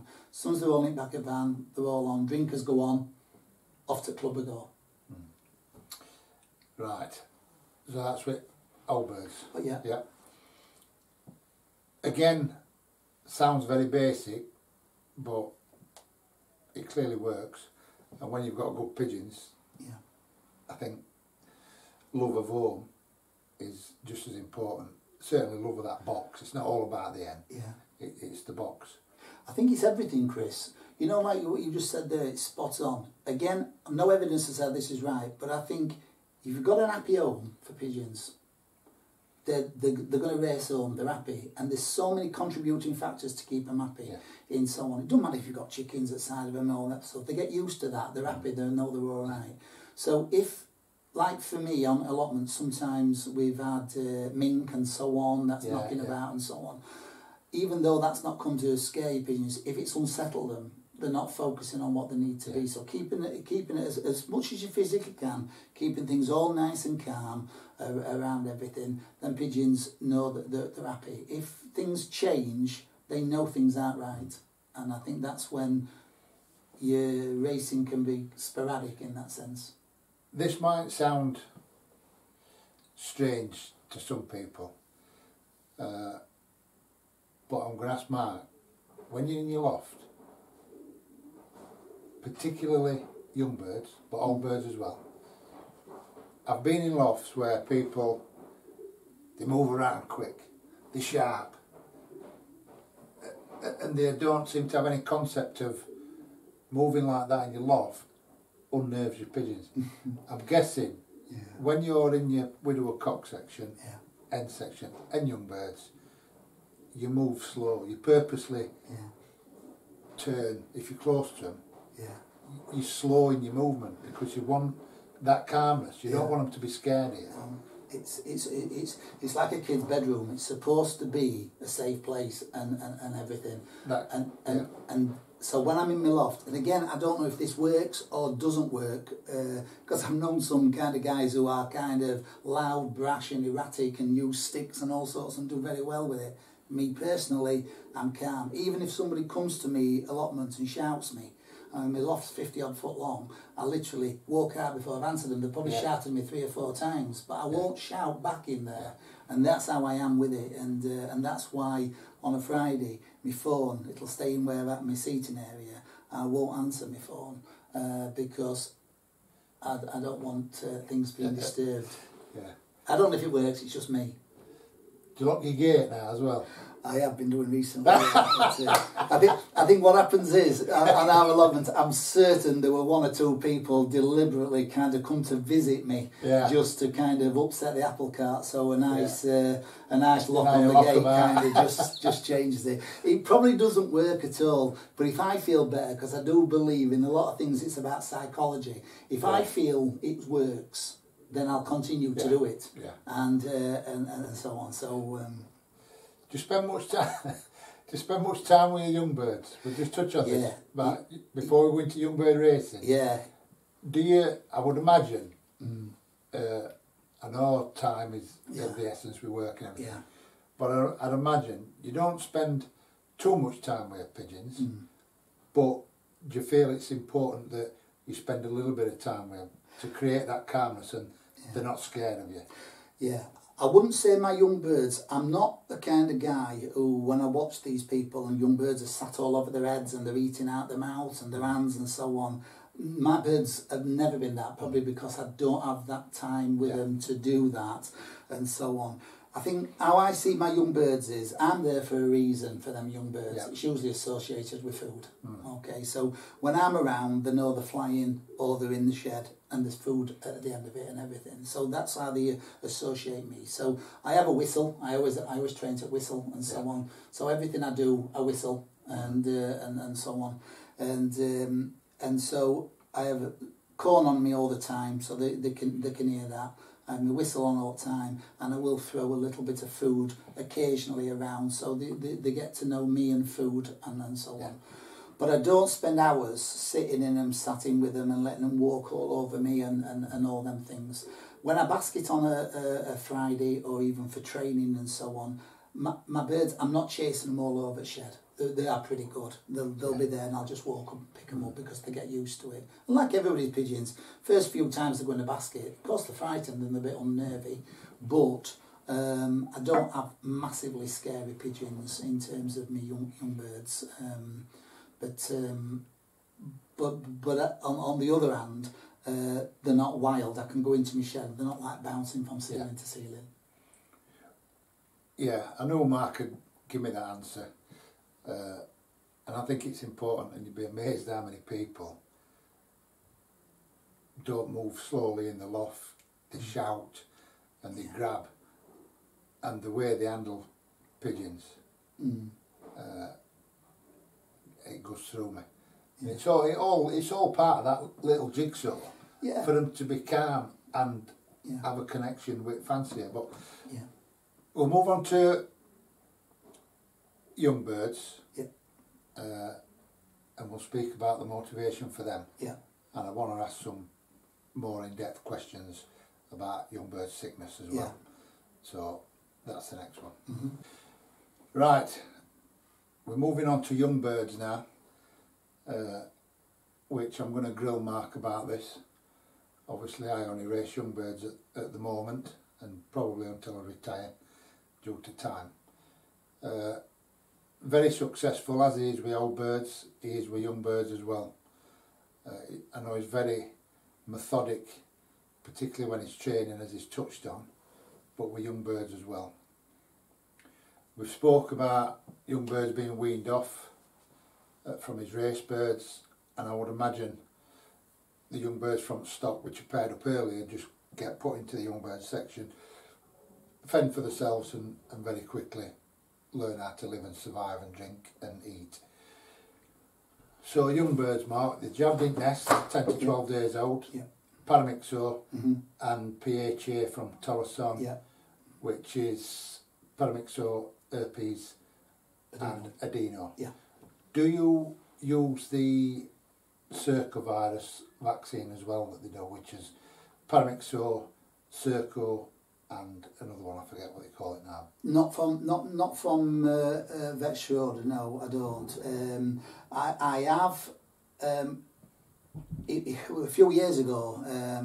A friend of mine got some vaccines that came over from Belgium, and he was saying, look, this has got A, B, and C. And what I found with a lot of the vaccines is, I've never had it where it shows a benefit in terms of using one vaccine over another vaccine. I've always found that a vaccine's a vaccine, and that's good. But the one I do believe in is just, for me, the most important one is herpes, because I do believe the herpes is a significant contributor to the problems we have with our young birds.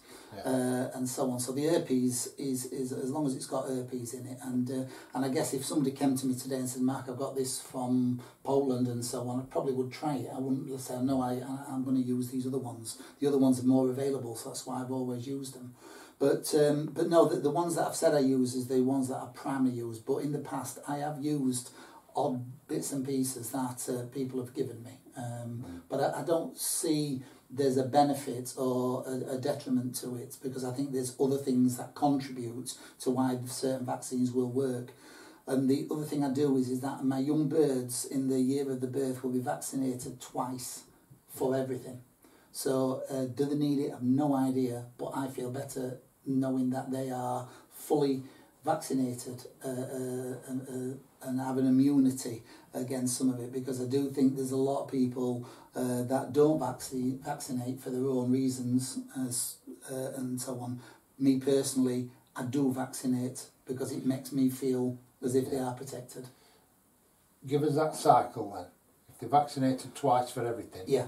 So 10 and 12 days in nest. Yeah. Just go over it again. Yeah. It's a Columbavac or a Novelist, yeah, which are the ones people think, oh, you're talking about stuff that you're not supposed to use in this. We're not. You can use anything you want. It's not a drug. As long as you're vaccinated with the ones what are in this country, what RPRA advises, which he does do. So they get vaccinated, Columbavac or Novelist, yeah, and then they get the 3-in-1 yeah, paramyxoherpes, adeno, yeah, at 10, 12 days old. yeah. When is the second? Just before I start training. So usually I start training my young birds round about in June time. Yeah. So could be end of May, but usually around about June time. I'll vaccinate my birds, and again what I'll do the same as I will with old birds, but a little bit sooner.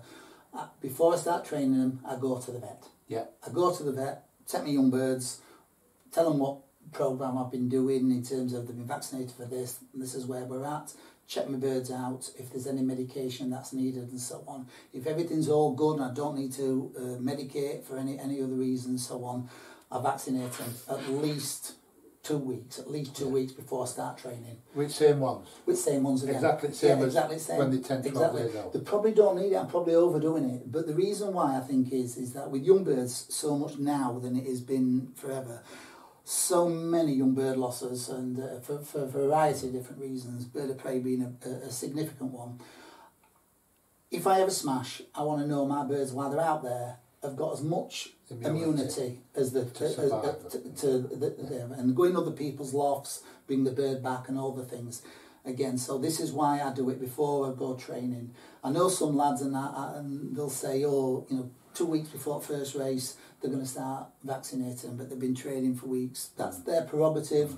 Me personally, I want to make certain when the birds go out there, they've got everything. And that's how I do it. It's costly, but it's what I feel I need to do. No, I agree. They need that immunity. And as I say, these vaccines, they're not performance enhancing. It's a vaccine for immunity. So let's get that straight. I know some people, I've had it before, some people, oh, you should be talking about X, Y and Z. No, he's vaccinating with the ones recommended in this country, but he's also adding the immunity, and it's not performance enhancing at all. No. So we've gone from weaning, jabbed in nest. Yeah. When you wean them off, do you let them get a bit of age on them before you let them out, or do you try and get them out walking up landing? Bearing in mind we spoke about sparrowhawks. Yeah. What's your process? This for me, it's squeaky bum time. I absolutely hate that time of year when you've got to start getting them out and they're vulnerable. Yeah. They're all vulnerable and they're out there, and I'm sat there and waiting and so on, just literally hoping that we've been lucky. I mean, touch wood, it's not been too bad. But and as everybody knows, one hawk hit can just kind of decimate your season completely. But it's that fear as well. So I start to do it as early as I physically can, get the birds out before they start flying, so they're walking onto landing. Again, I'm stood around them, I've got my whistle, they know there's a little bit of seed, a little bit of food and so on, so they're associating me, again, with food outside as much as inside and so on. And then I will leave it to their natural kind of instincts then to start seeing when they're starting to go off and do that.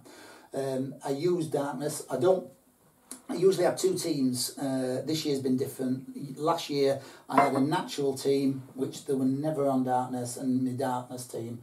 And after they'd finished the darkness, I put them all together.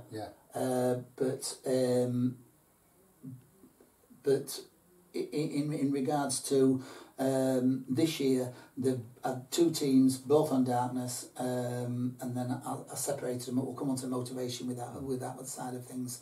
But yeah, just getting them out at shed as soon as you can, open and praying we're not going to get hit, and get them into the sky. And again, them first few weeks starting to fly, starting to kit up.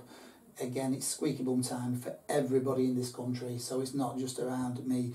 And once we start to see them batching and going out, I think at the point when I can open my bobs and the birds go straight out, they go up into the sky and they've gone, that's when I start to think, right, I've gone to this stage. That's taking a breath of fresh air, and you say, thank God I've gone there, because it's hard work getting them to that stage. But they're away from Sparrow then? Sparrow's usually finished. I've got my peregrines and then. Watching, yeah. Yeah, so the peregrines, so I've been it more times, bit peregrines. This year's no different than the rest. I've had peregrines just literally just go straight in, pick one out, and then you regather in it. And what I've learned over the years, because it happens every single year, I've made huge mistakes in the past by keeping the birds in. Because they've been it be a sparrow, they've been it be a peregrine, goshawk, keeping them in. For me, that's the worst thing we can do. The old saying, you fall off your bike, you need to get back on it as soon as possible. And doing it, by keeping them in, you're building that anxiety. Unfortunately, our birds have got to get used to, because they're not going away, the peregrines, the sparrows and so on, they're not. So I think when they've had an hawk attack, sensibly the next day, I'll try and get them out in their own time. They're not going to be jumping up and scared, they're a bit nervous, they come out, but get them out, and hopefully you have a good day, they go back in, they know they're safe. It's been a one-off. I have had it where they've been hit on second day and sometimes on third day, and you know, it's really difficult to get them going. But when they've had an hawk attack, it's important for me that we get back on it and so on. They've got to learn to live with the dangers that's in the sky. The more you hide them away from it, for me, the more nervous they become, and therefore the mind's not on racing. Yeah, no, I agree. It's just so difficult, and it is squeaky. It's heart-wrenching. Everybody hates it. It's worst time in pigeon racing is that time of year when you're getting babies out. Yeah. So when they're batching and they start ranging, this year my young birds didn't really range. Not for more than 10 minutes anyway, but what time, I know you said you start training in June. Yeah. Which is about, you start early, a month before or 6 weeks before? Yeah, it's about a month to 6 weeks before first race. I'll look at it. Like I say, I've already took them to vets a couple of weeks before that, make sure everything's okay. They're already vaccinated up. It's a nice day. I'm going to start training. Right. So you start training, just for an example. Yeah. You start training, you start going in basket, they're still ranging at this point, flying well. I'll go on to sickness first. My next thing we're going to be, when you start training, do you just train, or just try and keep them flying and train as well? But as soon as you get a bit of stress, the training, first chuck for everybody, more often than not, again, squeaky bum time for the first half a dozen times. Yeah. Until they've got it and they know it. But you start training to get a bit of stress. Let's say they've had a smash, they're coming back in ones and twos for hours on end. Next couple of days, droppings go off. Pigeons aren't looking right. There's no noise in loft. Cocks is quiet, young cocks. What do you do then? Because we all know that is the start of problems. So I think the clear, when people talk about young bird sickness, for me, it's mutated itself over the last 15 years in many, many different ways. And you get different levels, and I think we all might call it young bird sickness, but it not necessarily will be young bird sickness. So we may associate young bird sickness to vomiting being on perches, droppings, so the digestive system is not working right, the droppings becoming off and so on. So if we utilise that as the kind of the catalyst of young bird sickness. So when things start to happen, I think the first indicator for me is feeding. So straight away, I'll put food down. It won't be like dush and they're all eating. They're a bit like... They're picking and so on. I know there's something not right. So what I tend to do, I don't often suffer with what people call as young bird sickness. I think I had it this year, if we want to call it that, for maybe 48 hours, maybe 72 hours, maybe maximum. Yeah, I'm using young bird. I don't think a young bird sickness is not a disease. No. There's a name for diseases, and they get an illness. Yeah. It's just a generic term everybody seems to say. Yeah. There's an illness. Yeah. So I think it's as we all know, it's the secondary kind of stuff that actually brings in, that creates more of a problem. But at that first stage, to answer your question, what I do at that point, I notice them, is there's two products I've used, and I've used them for a few years, and for me to high success. And they're a vet Schroeder stuff. Yeah. It's the bacteria megal oil and the Tolison forte. Yeah. So this is 15 mil to a kilogram of corn. I put that on the corn. And when I first got put onto this, I'm thinking, well, my birds are not eating, so how am I going to get this into them if they're not eating? Yeah. But they're trying to peck about with it and so on. I've used that and that. Literally, within a few days, I've always, if it's been low level, they've been absolutely fine there afterwards. Just you mix it up night before, just that on the corn? Well, what I tend to do is that when I use this, it makes the corn all sticky and so on. Yeah. So pigeons eat food that's dry, realistically. Yeah. So putting an oil on it, and they're not eating anyway, they're just going to be kicking it about and so on. So what I tend to do is that if I put that on first and that dries quite sharp, then break it back up because it all sticks together and it's all dry. Yeah. Put this oil on, then it keeps it all soft and so on. And then what I'll do is that I'll probably put the recovery on there because that's got additives in there to help the gut lining and so on. So that's on the feed. Yep. Till it dries. Yep. That on the feed. And that as well. And that on, because that, put with that dries it up a little bit. Yeah. So it has its own spoon in there. And then do you leave it overnight? Yeah, pretty much. So it has that. So I put that into a kilogram of corn, let it all dry off and so on, and give it to the pigeons. And I found that has worked successfully. However, there is a caveat to that. When my birds have not responded to that, and the drop-ins then still remain to be extremely green and loose and so on. If I thought it's going to go into, and I've gone in and there's been, again, not a lot, but little bits of corn about and so on, what I've done is, and there's only ever 2 times I ever treat blind now. Back in the day, like a lot of pigeon lads, I would always like looking what have I got, what can do this, and just hope and pray that were going to work. I don't do that. That's what I've been saying about the vets. What I do is there's 2 things I blind treat with. With the young bird sickness, if that is not working and they're getting a little bit worse with secondary infection, I use moxicillin and rididazole together. And the reason why I put them together, the rididazole, a lot of, again in my opinion, a lot of young birds who start breaking down when the virus is there, the canker count starts to lift right up. And I think when a bird's canker count, its body is struggling with the canker that much, everything else is getting on, then you're going to start getting your E. coli and all the things that come through it. So I found the 2 products mixed together, amoxicillin and rididazole, and I would advocate that when people say rididazole, don't use a product that's got rididazole in it. 10% rididazole and something else and something else and something else. It needs to be just rididazole. And again, in terms of using amoxicillin, they'll go on that. If I have to do that with my pigeons, they've got to stay in. Not because of spreading and so on. They're not very well. If your kid were poorly, you wouldn't send them to school. So keep them in, let them regain themselves and so on. And then again, I would probably do a full-term treatment on that. So I'm talking 5 days. And the reason for 5 days is, again, if we go to Doctors, Chris, very rarely would they ever give you an antibiotic that's not 5 days long. There's a reason for that. There's always a course. And it always says on the bottle or the box, finish the entire course. So it's important that, for me, you follow that, you've done that, and in my experience, I've never had them when people said, oh, they've died and stuff. I've never had anything like that. Is that because I vaccinate against herpes, I vaccinate against, you know, other stuff? So is that the reason why? Perhaps, I have no idea. But I do have them when they go off a little bit. Stress brings that on.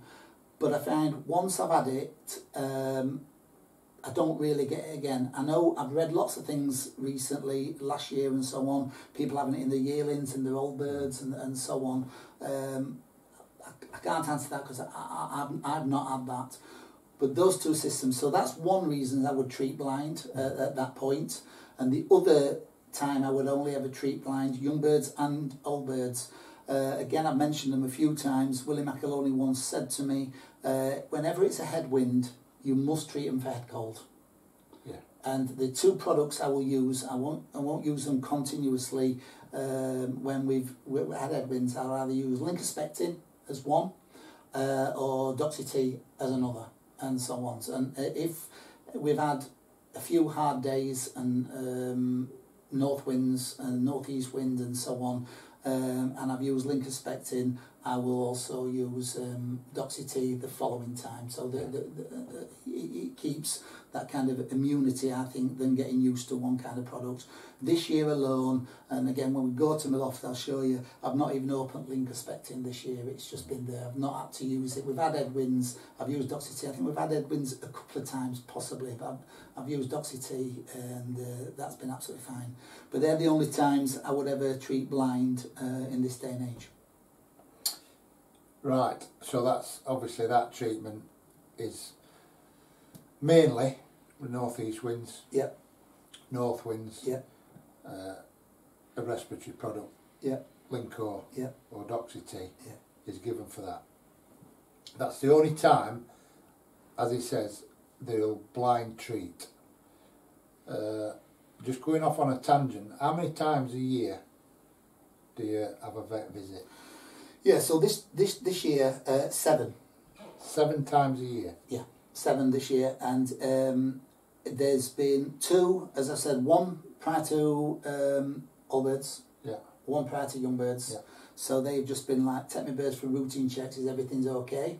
And like I say, I've had pigeons. My dad introduced me when I was 6. I'm coming up to 56 now, so I've had them for a long time, on and off in my life, and I'm still learning today. And one of the things I can't tell you is the pigeon might look great, the droppings are great, everything's good, but something's not right inside, and then the dropping, when they drop from a flight, they don't look right, and so on. So I don't blind treat, take them to vet. So 7 times, and this year alone, other than those 2 kind of precautionary kind of checks and so on, 5 of the other times they've found that there has been low-level bacteria within them.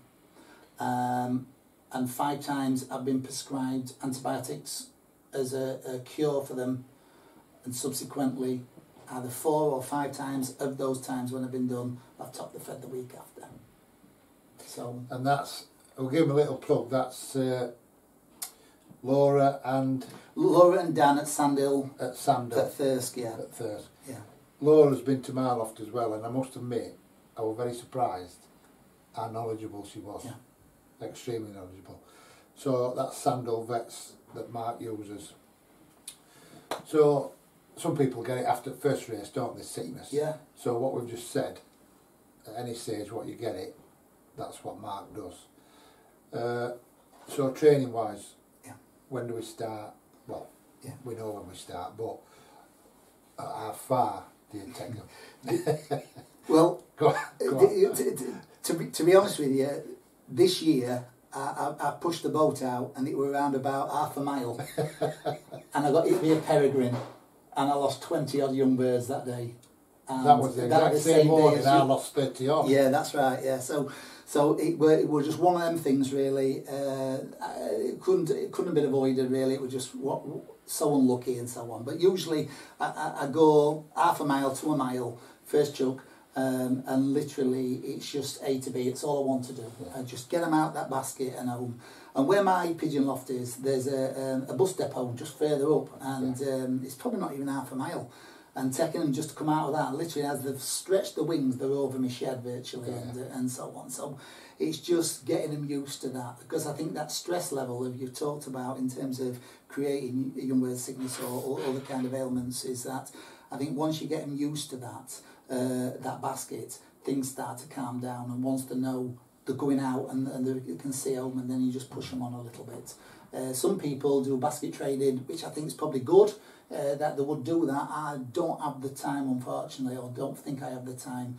But on the outside of my shed where the birds trap, I put a basket on, the same baskets they're trained in, outside, and the drinkers on, so they can walk in and out of that all the time. So they're not afraid of what a basket is. They've seen it, they've been walking in them since they could fly up to the box perch, so they're used to that. But literally half a mile to a mile, maximum first chuck. What would you say? I always have this conversation with Pat as well, because Pat and I won't say, you know, Mark's good friends with Pat, and he'll go like down to Hillsborough, near Hillsborough football ground, Sheffield Wednesday ground, which is less than half a mile from his loft, and Pat will go there like 12 times. And mainly for time for me, but also because my brother, I used to race with my brother. You've not met my brother yet, but if he'd got the time, he would be a top fancier.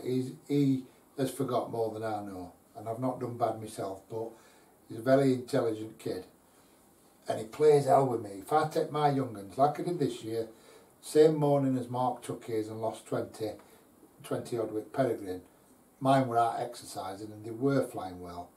And I turned me back, looked back, and they disappeared, and I lost 30 odd pigeons that morning. Don't know why. They were flying well. But after that, I took them for the first chuck. I think it was 5 or 6 mile, first chuck. Pat would say, oh no, and Mark was half a mile. And my brother goes absolutely spare with me. What you pissing about for?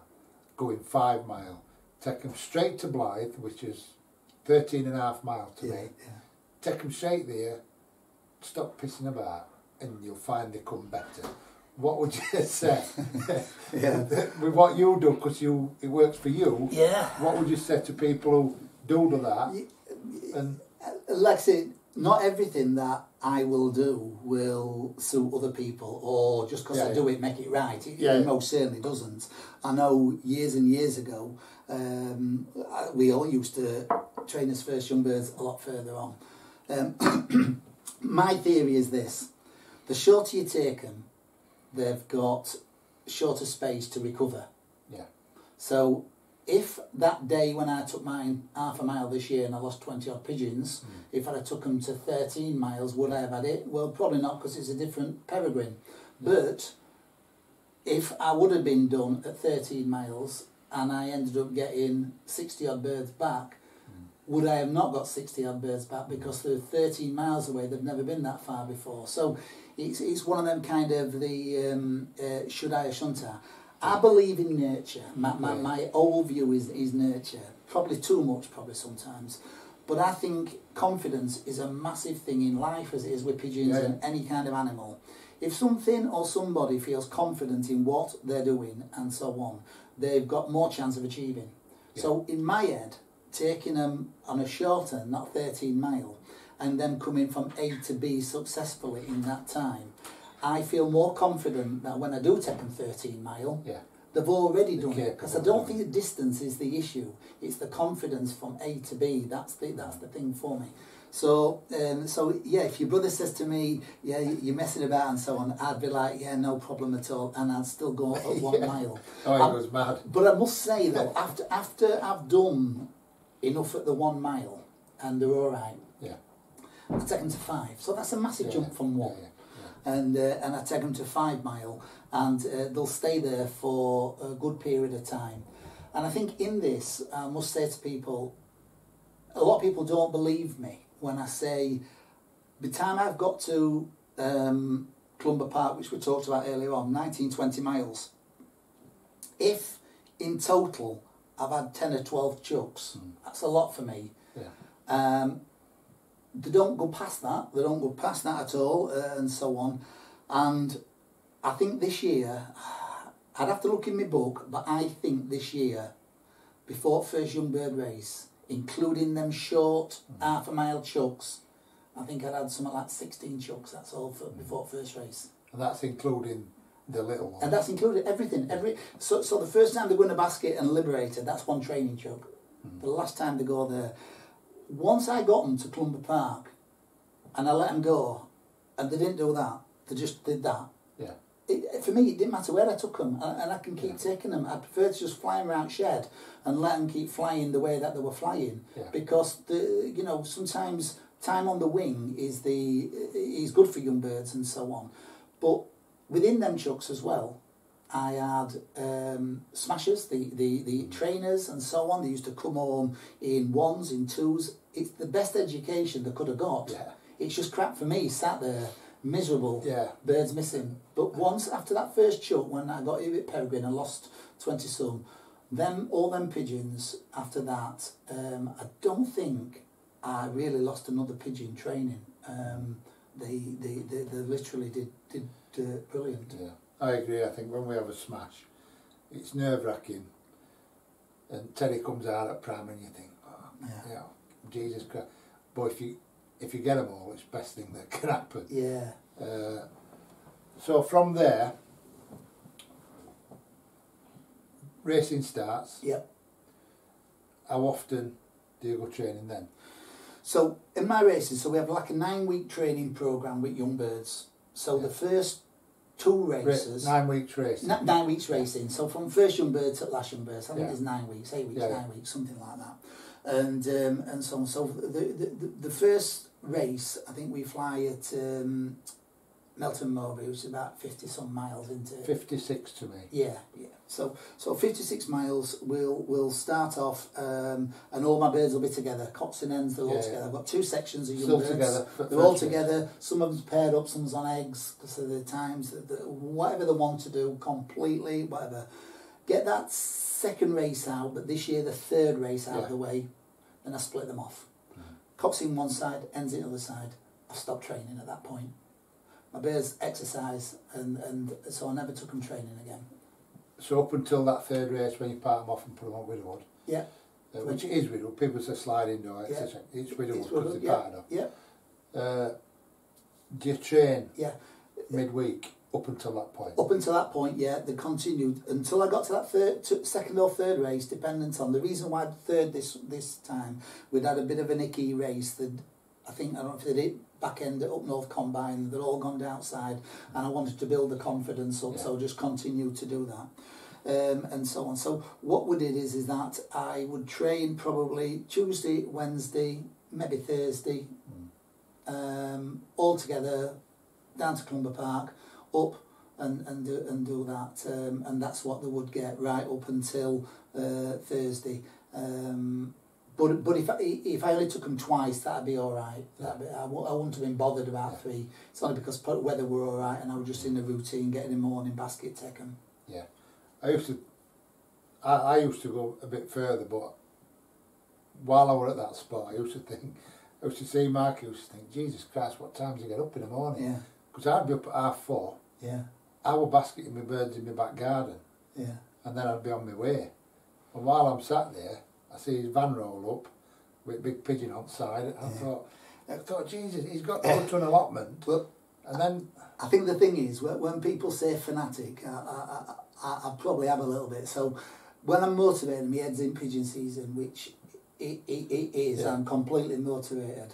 I'm like, I'm programmed. But get up in the morning. I don't really sleep very well because I'm always thinking pigeons, to be honest with you. I get up in the morning, and often I go to allotment, it's dark. I get there, get my baskets out ready. Sometimes basket birds in dark, go down training. It's all nice and light and so on. Do I need to do it that early? I've always been in it. From when I used to have my last career, I had to be at work. I used to leave, depending where I was working in country. I used to work at 7:30, 8 o'clock. So whatever I did, I had to do it in that small window. So I've kind of stuck at that kind of, I've got to be up early and do my birds early. I don't need to be. I mean, but anybody, if you've got a routine and you get up at 9 o'clock, I don't think it makes any difference. It's just my routine and what I'm used to. So I do it nice and early, get down there and so on. Because then birds are home, I'm done and dusted before the rest of the lads have come onto allotment and all their birds are flying around. To be fair, that's why I do it as well. Yeah. I think skies are... These days a lot of people get up at that time, but there's a lot less. Yeah. So you part them off, Yep. ends in one side, cocks in other, Yep. and then they're just flown round home.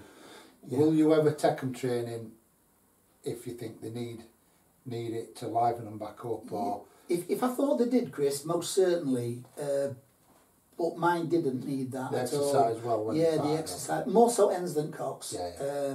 And so on. Hens I used to let out in the morning and I didn't see them for 30, 40 minutes and then they might come back over and so on. Cocks, they never really went out of sight. I could always see them wherever they were. Yeah.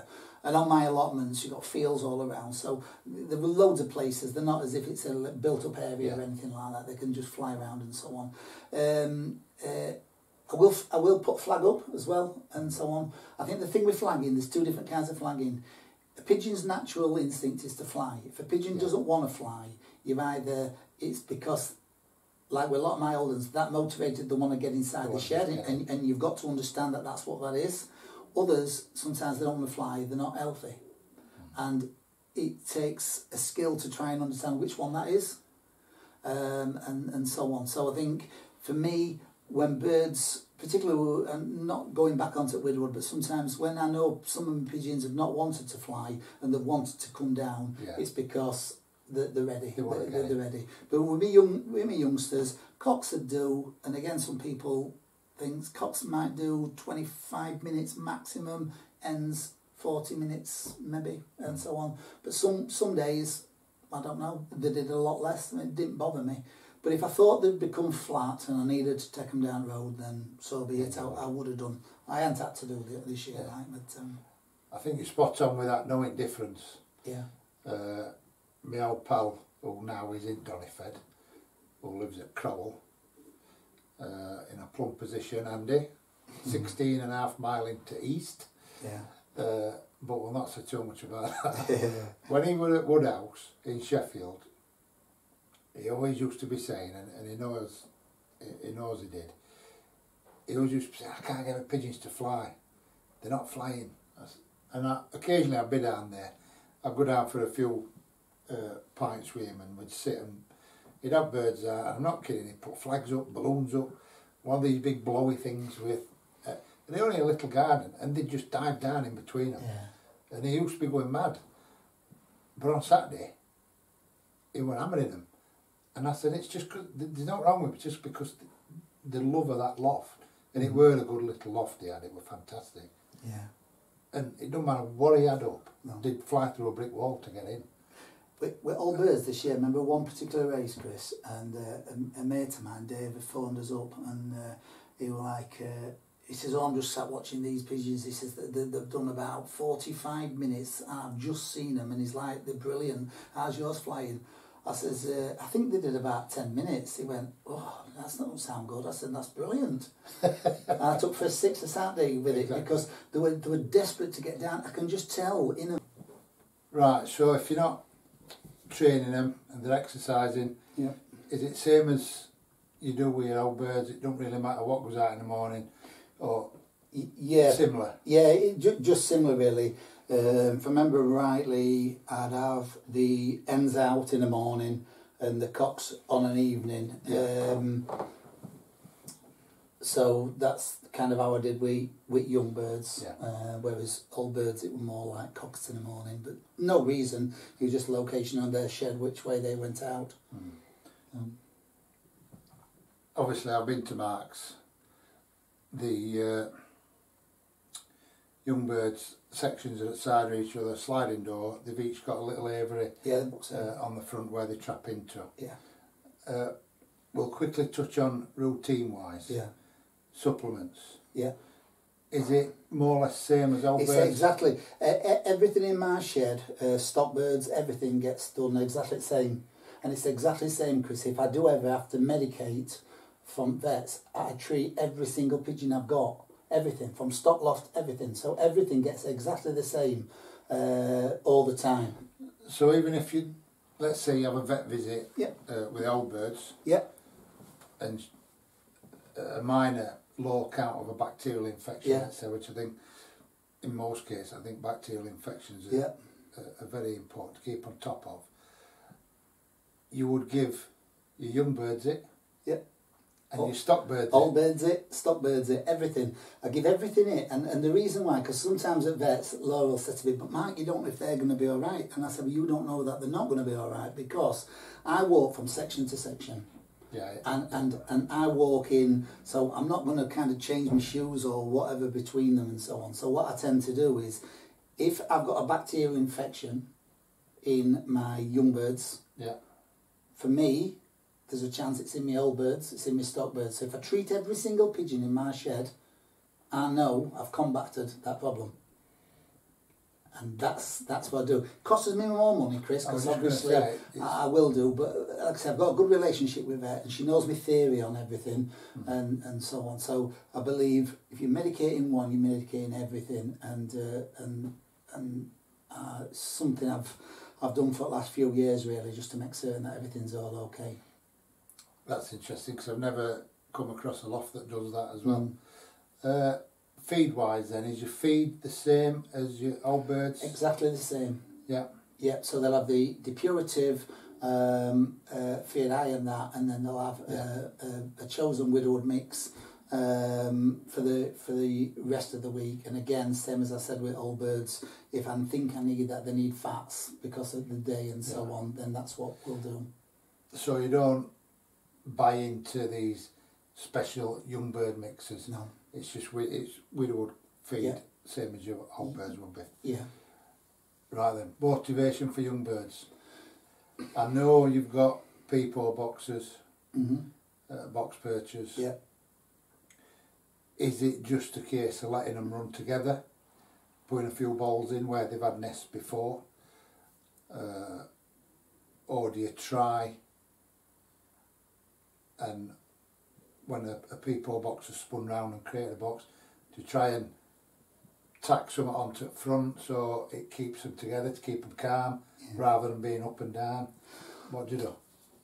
I keep things as basic as I can for myself, and so I more than likely will put the bowls where, because they will have paired up before I separate them off, so I'll put the bowls back into that position. A few of them always choose on the floor, so bowl in the floor. So in terms of motivation, again, it's Friday.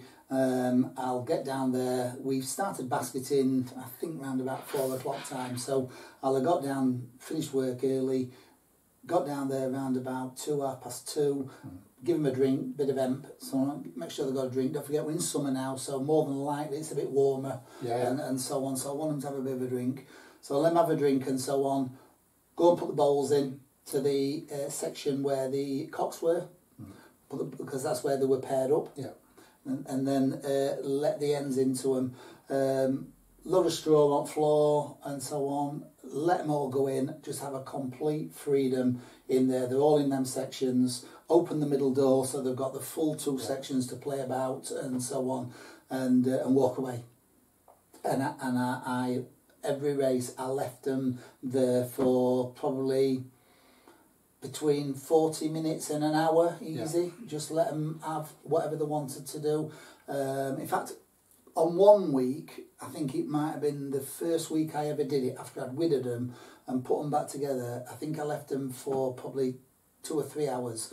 And I was telling a mate of mine, and he said, oh, I wouldn't have left them that long. But I did. No difference.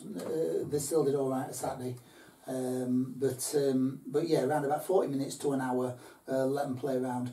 And what I found is, as the weeks went on and the birds got used to it a little bit more, you got some nest balls with straw in. Yeah. But at the beginning, they just ignored straw. In fact, to be honest with you, as they were flying, straw were going all over. You know what I mean? It was like Alice in Wonderland in there and so on. And but literally, I just and then what I found is that I had more hens than cocks, and so I would have quite a lot of hens that were not paired up to a cock and so on.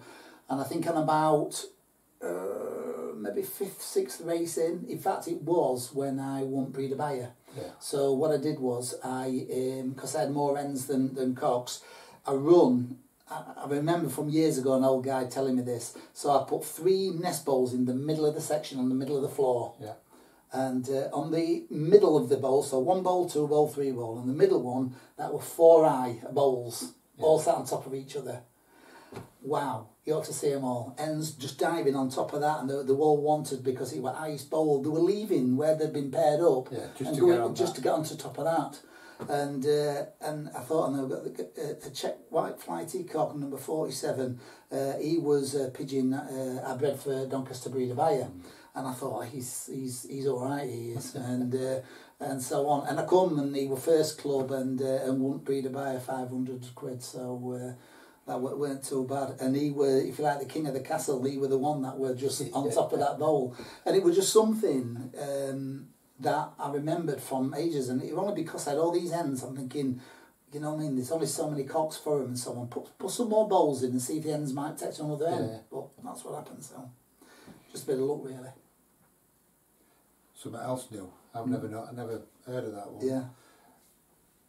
So that is basically the same as old birds, a bit of different motivation there. So that's a young bird system. Yeah. There's a method in my madness why I don't do young birds any different, because I'm a big believer in when you're training a bird into widowhood, what you teach them as a young bird, they will carry forward. Yeah. So if your system is exactly the same realistically as what you do, they're already learning it at a young age. And then maybe when you get them into yearling stage and you start to do it, they pick it up a lot quicker. Yeah. I mean, how many times do we hear people say, oh, I don't usually score me until around about 3rd or 4th race? That's usually because the birds have started to click on at that point. Yeah. Whereas I want to win first race to last race. When they taught it stays with Yeah. Which, to be fair, when I've been to a lot of lofts, not necessarily ones that I visit and do videos, because I'm working with them on the auction side of things, but a lot of other good lofts I've been to, generally that's how it is. The system is the system from April till September, feeding, supplements, everything, and it clearly works. So that's young birds.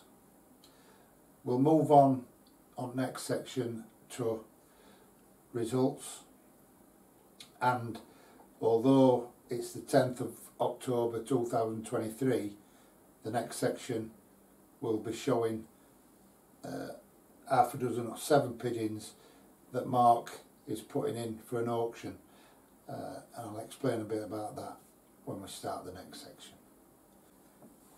Right, this section is going to be about results.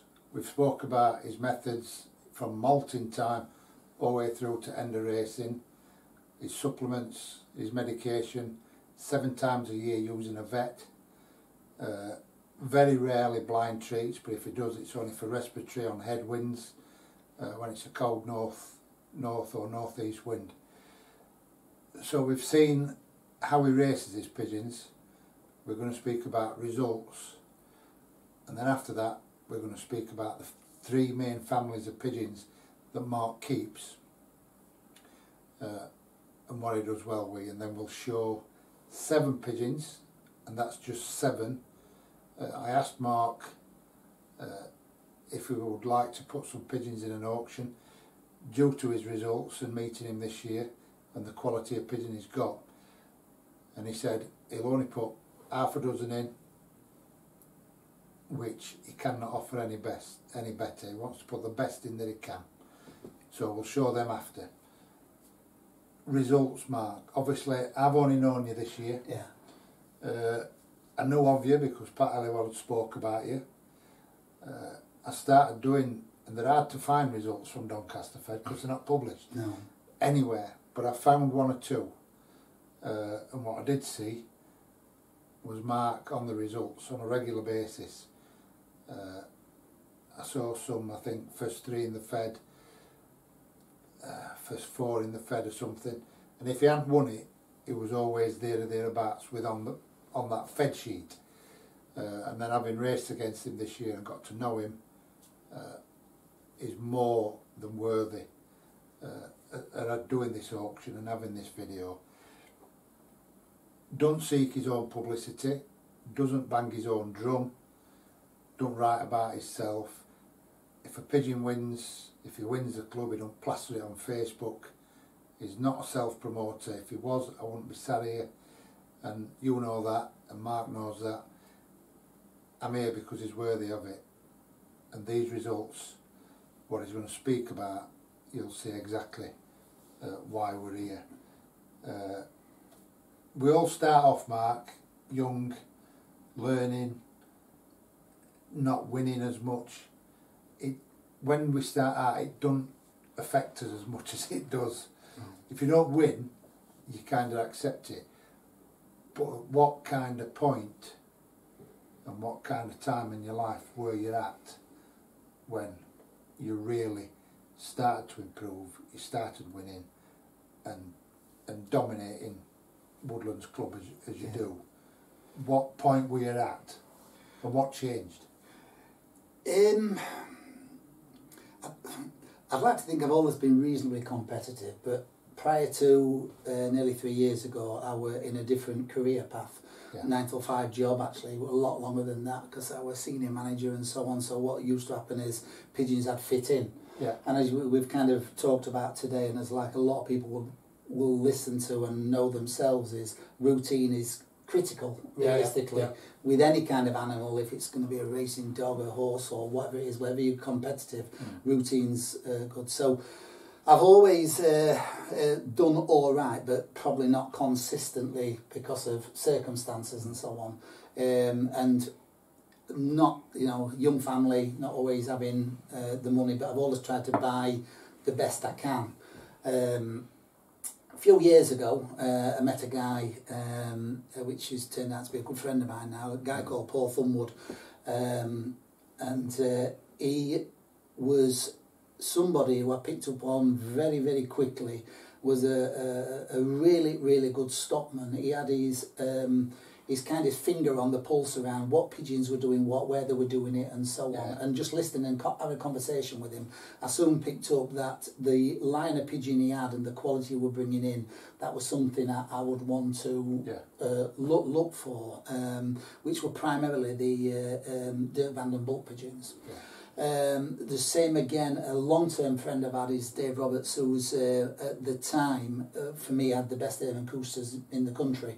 And he's probably more well known for pigeons such as Birthday Boy, which are down from the Sapphire pair from Brian Johnson's, and a pigeon called Boeing 747 and so on. So he had the Erman Coosters and were doing very well. And again, I had the luxury of his knowledge and his pigeons as well. So a few years ago, things started to go all right. I had a bit of a sad time. We lost his daughter, came out of the sport for a very brief period of time, but the same thing that drove me out of the sport, I realised it needs to bring me back into the sport, because when you've had these, like I said, I was 6 years old when my dad first introduced us to pigeons.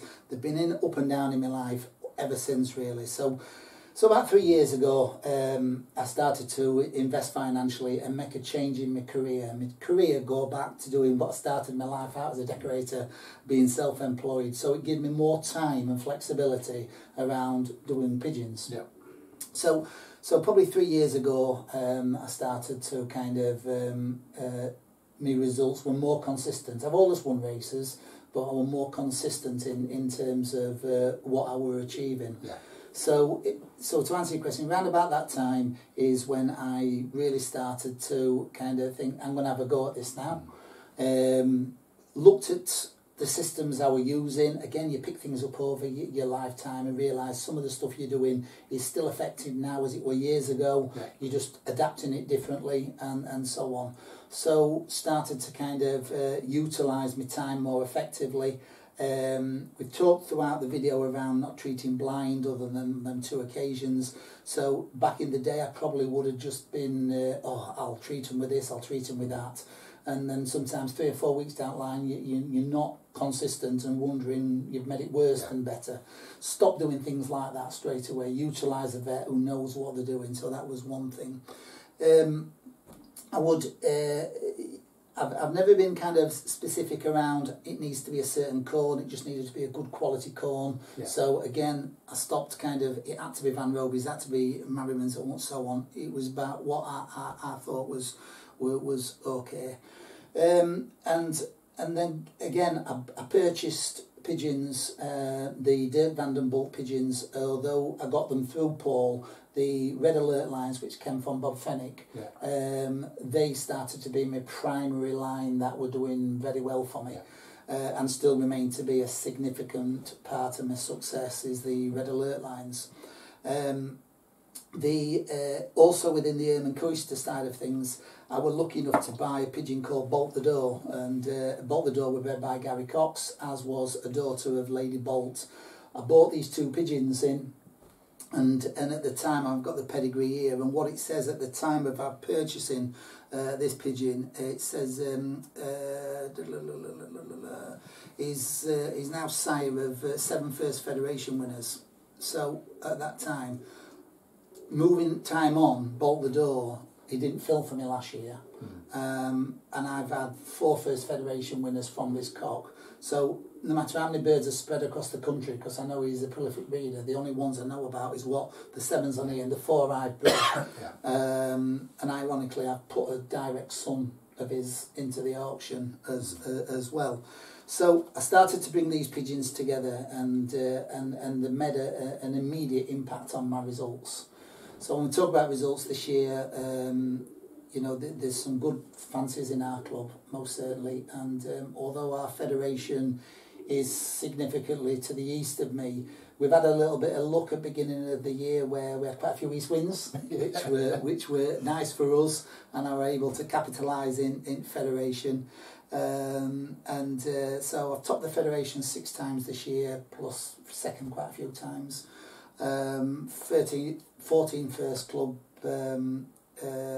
this year, and numerous other positions, often taking first 3, 4, 5, 6, and so on.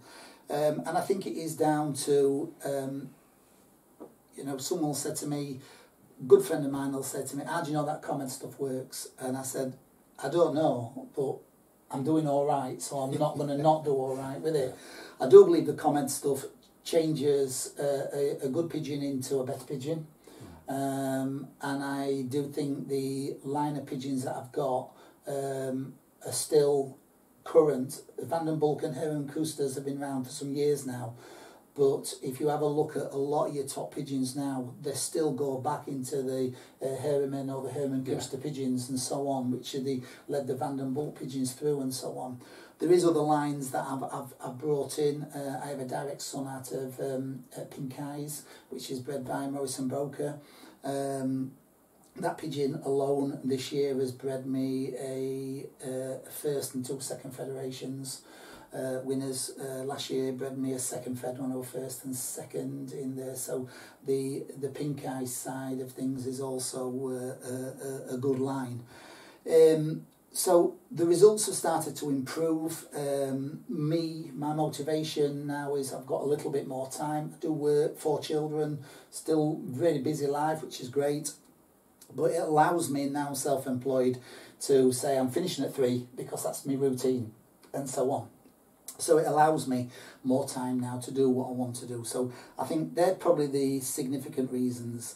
I must say, I think having good pigeons is a necessity, but unless you're going to work everything else with the good pigeons, all you're going to have is good pigeons. You're never going to have the results. They're a big piece of the jigsaw, but you need everything else to get the maximum from them. Yeah, and again, I'm lucky enough to surround myself with knowledgeable people, and without sounding awful, sometimes I read on Facebook and I cringe at some of the stuff out there. Yeah. I try and help as many people as I can. I have bred a lot of pigeons for free for people to try and lift people and so on, but I can't advocate enough is that I use a vet because I need a vet, and since I've been using a regular vet, my results have gone up significantly. Pigeons I buy, yes, they do cost a few quid, but I buy what I can afford and so on. I don't reinvent the wheel. These pigeons have been winning before I've got them, and they'll go on winning if I got rid of them tomorrow. Yeah. They're really good pigeons, they're tried and tested. Every year I try and bring something new in to try and put against my own. So young birds this year I brought the Gus Jansons in because I like the look of them, and they've done all right, and so on. And I've brought William de Brome pigeons in this year for stock, for ready for next year. Yeah. Again, just so I don't sit still and try and look at current winning pigeons alongside ones that are also winning at this moment in time. So results-wise this year, 6 first feds. Yeah. Which, even when wind is in east, it's still difficult to do because the drag of the fed goes over to Crowell, which I've measured it on a map from where I am, and it is just short 17 mile into the east. And on a southwest wind, it's... And on a southwest wind, you know, people go on about, oh, good pigeon. Yeah, they will. They'll have the day. But it's extremely bloody hard. So even on an east wind, you still got to beat drag at fed, which is all into east, by some miles. And Mark's done that on 6 occasions, on a couple of occasions, first 2, first 3 or something like that. Yeah. And that, from the few results I could find prior to joining Mark's club, Mark were on there.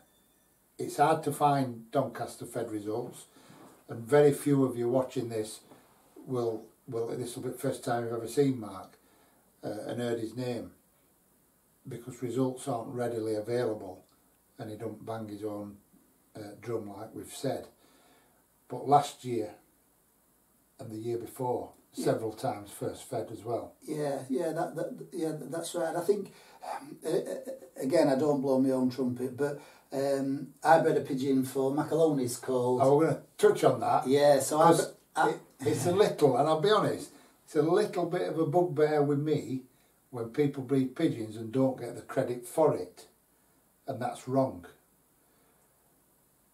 Mark actually bred McQueen. Lightning McQueen, which I've seen this year on Facebook and people going on about it. Mark Trinder bred that pigeon. Yeah, so I've always, like I say, I buy pigeons in, and times when maybe my racing through personal circumstances has not been good, I've managed to put good pigeons in good lofts and get good results. And with Lightning McQueen is just one of a few pigeons that I've done really well.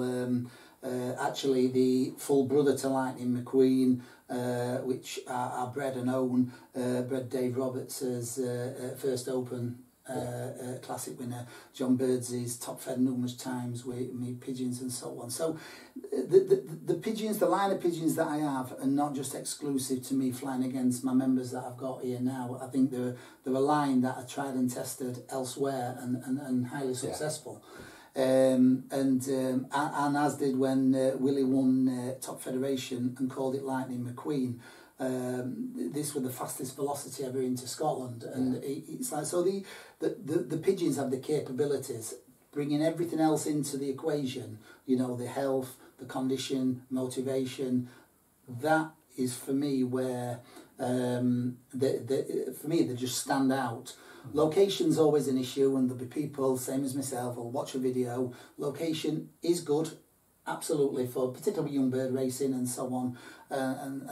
But earlier in the video I talked about where I do train, I don't ever go past that, because that's where I think the pigeons break. Yeah. So I think if you can find where your pigeons break in any locations, for me you don't have to go too far. You can literally go to where you think that they break. And if your pigeons can start to break, irrespective of the wind, irrespective of your competition being so far east or west of you, your pigeons can create a line. And if they're motivated to go and win a race, they're going to break at the same point.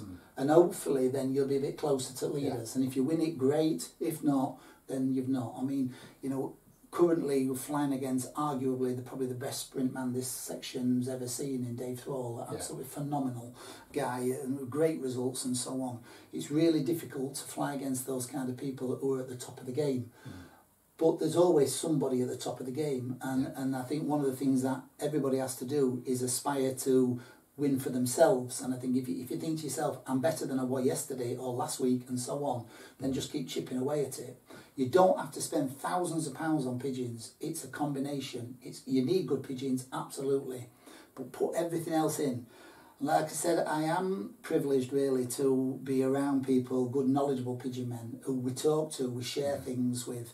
For me, there's no secrets in pigeon racing. In fact, the more simpler you make it, the better it is. Yeah. When you make it difficult, I think it confuses things a little bit. I've tried all sorts over the years with no success, but things just seem to be getting a little bit better. I can vouch for that. So, I know you've top fed many times last few years. The results I could find, you were a constant on them results. Obviously, Dave Thrall, he's at top of his game. Yeah. He's got every piece of jigsaw, including location. Mm-hmm. But that aside, he's a very difficult man to beat in this federation. So as well as topping feds, first coupling fed, first three, several times, what would you say recently, we'll not go back too many years because we want recent results, what would you say is the best result you've had in the last 3 years? I think prestige-wise, it was when I won Northern Classic, realistically. It was a day when there were a lot of lightning about, the weather were quite rough, but the wind also was allowed, in my opinion, a pigeon to do 60 mile an hour. So, like all of us, if we think it can do 60, you've got to be ready for 60 mile an hour. I had a pigeon come, and she lost a lot of time because as she come, there were literally thunder and lightning as she come, and all the wattles were dark, so she'd gone through. Yeah. She come down, and eventually I got her in and phoned it in as you do, and there was nothing else near it. She was over 100 yards a minute in front of anything, and so on. So that was kind of the most prestigious kind of result where you think, oh God, you finally won an Open and you've done this, that and other. Yeah. But to be honest with you, I think this year, I set off this year and I put myself under huge pressure to do okay. And first All Bird race this year, I top fed. That for me is the most memorable one because that set springboarded this season for me, where it could have been completely different and you're trying to play catch up. But winning the first fed, I knew everything I was doing, I'd done it right. Year before that, weren't a fluke. Suddenly, things were all right, and so that was it. But there's been so many. I mean, like a lot of us sit back and if you close your eyes, you can remember the sight of the pigeon coming and stuff like that. I mean, you came to watch one race, didn't you, Chris? And in fact, you saw them before I saw them, and so on, and we won that day, and so on. So there is so many kind of races.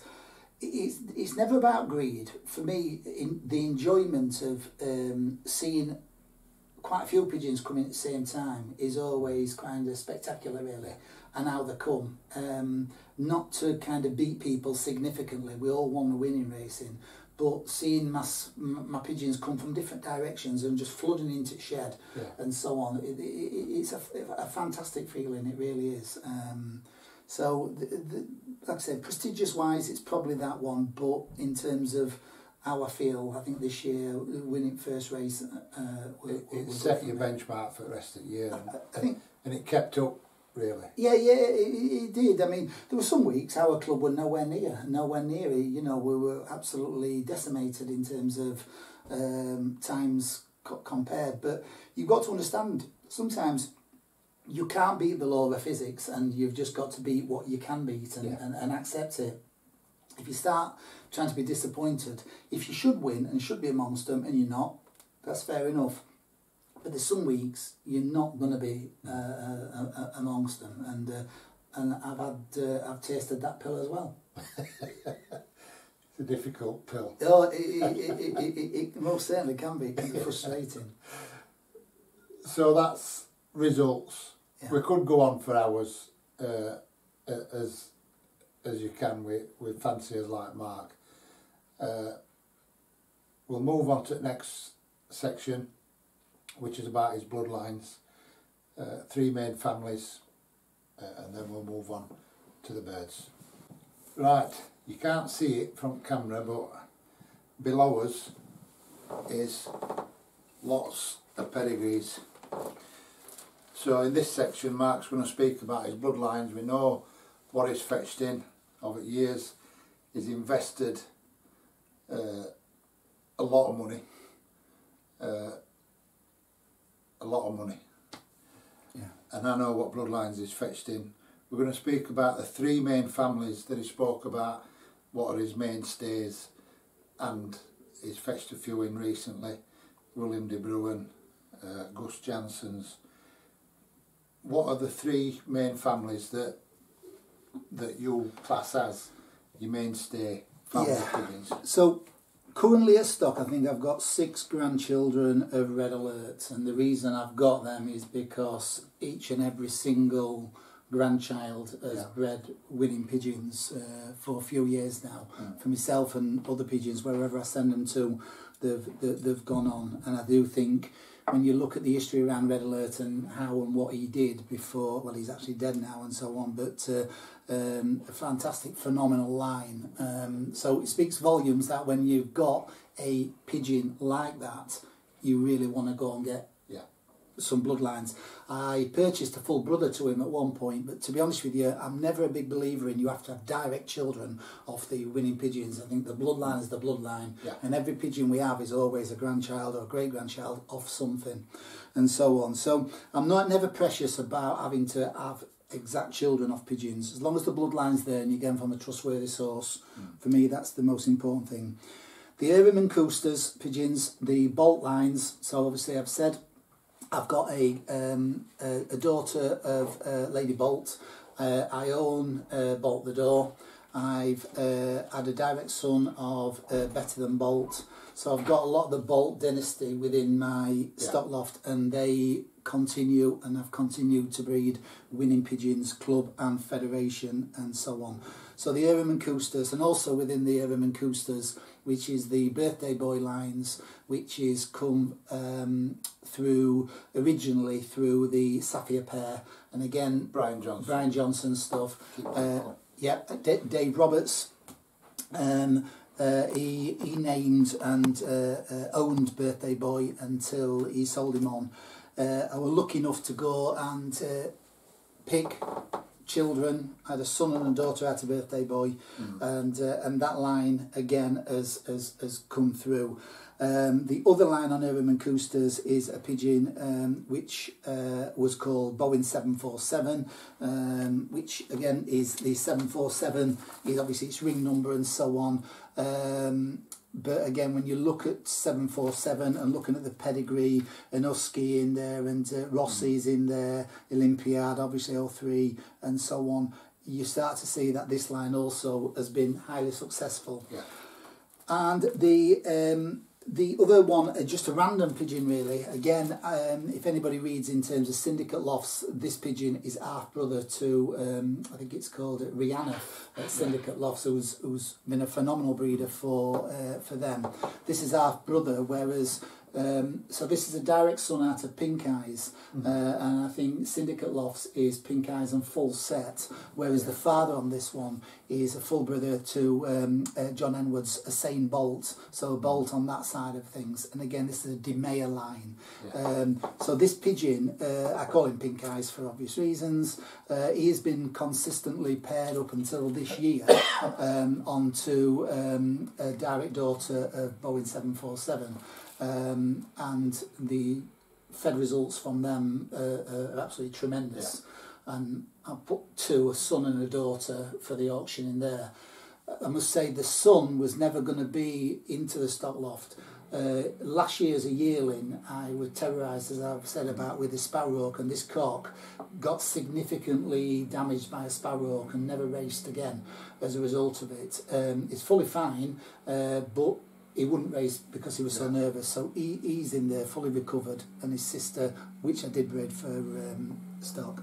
So The Ermenkuster, the Dirk van den Bulk, the Red Alert lines, obviously when you go through the pedigrees, you've got all the main pigeons in there, you've got Kittle in there, you've got the Good Road, I've got Return Good Road, all the main birds I've got coming through the pedigrees, which again I've had the privilege of utilising people like Paul's and Dave's ability to go and buy these birds, and I'll just pick children up from them or grandchildren from them, and have done very well. The Gary Cox's lines, like I said, the daughter of Lady Bolt, I've got they're old pigeons now. She's still laying. I used to pair her up last year and it got a bit warmer because she's a 13 pigeon. There's a child of hers in there in here as well. So the lines fundamentally go around them, but they're not fundamentally around specific 1, 2 or 3 pigeons.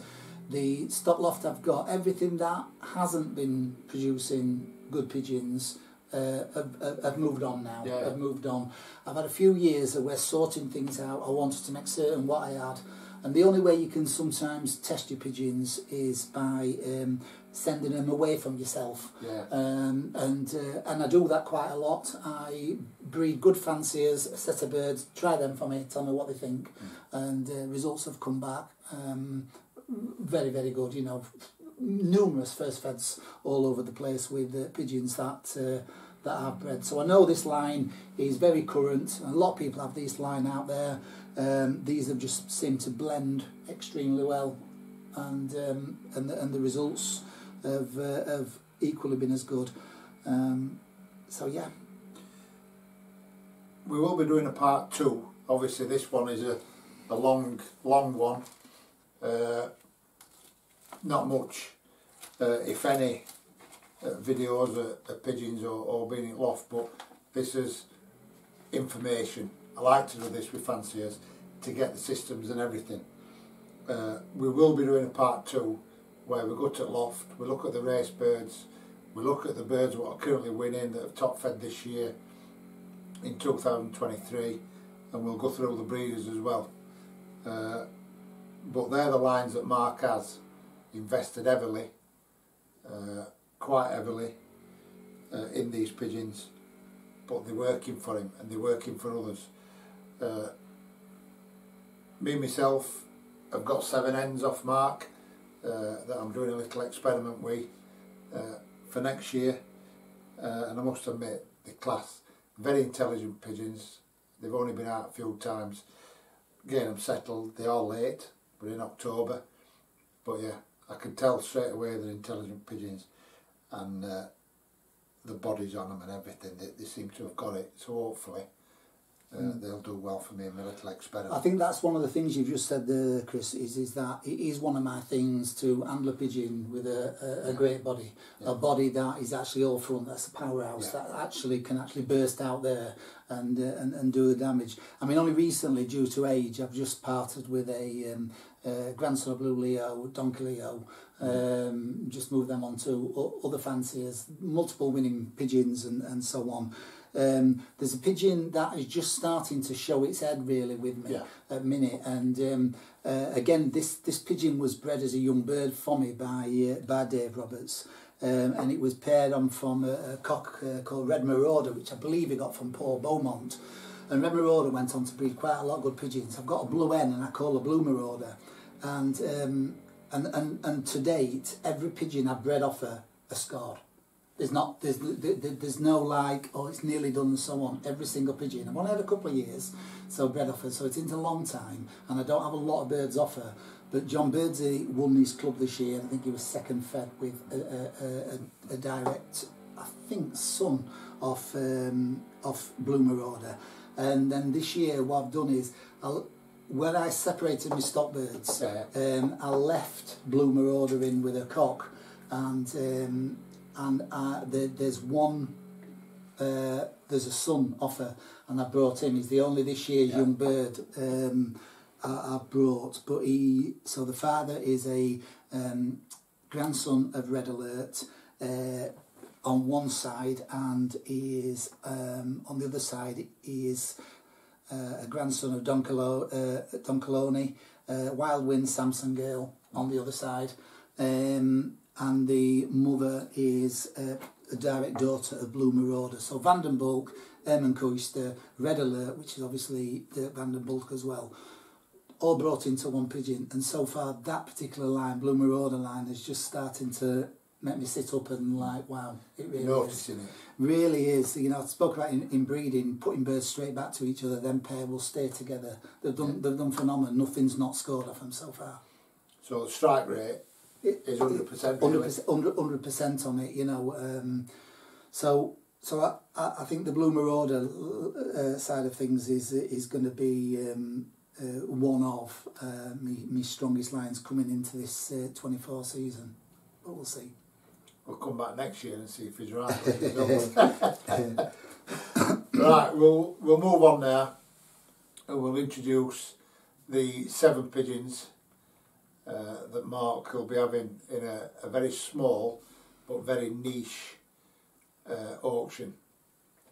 The reason there's only 7, I never asked for really no more than 10 really, to try and keep the quality there, but Mark's knocked it down even more to get what he feels is the very best quality that he can put in.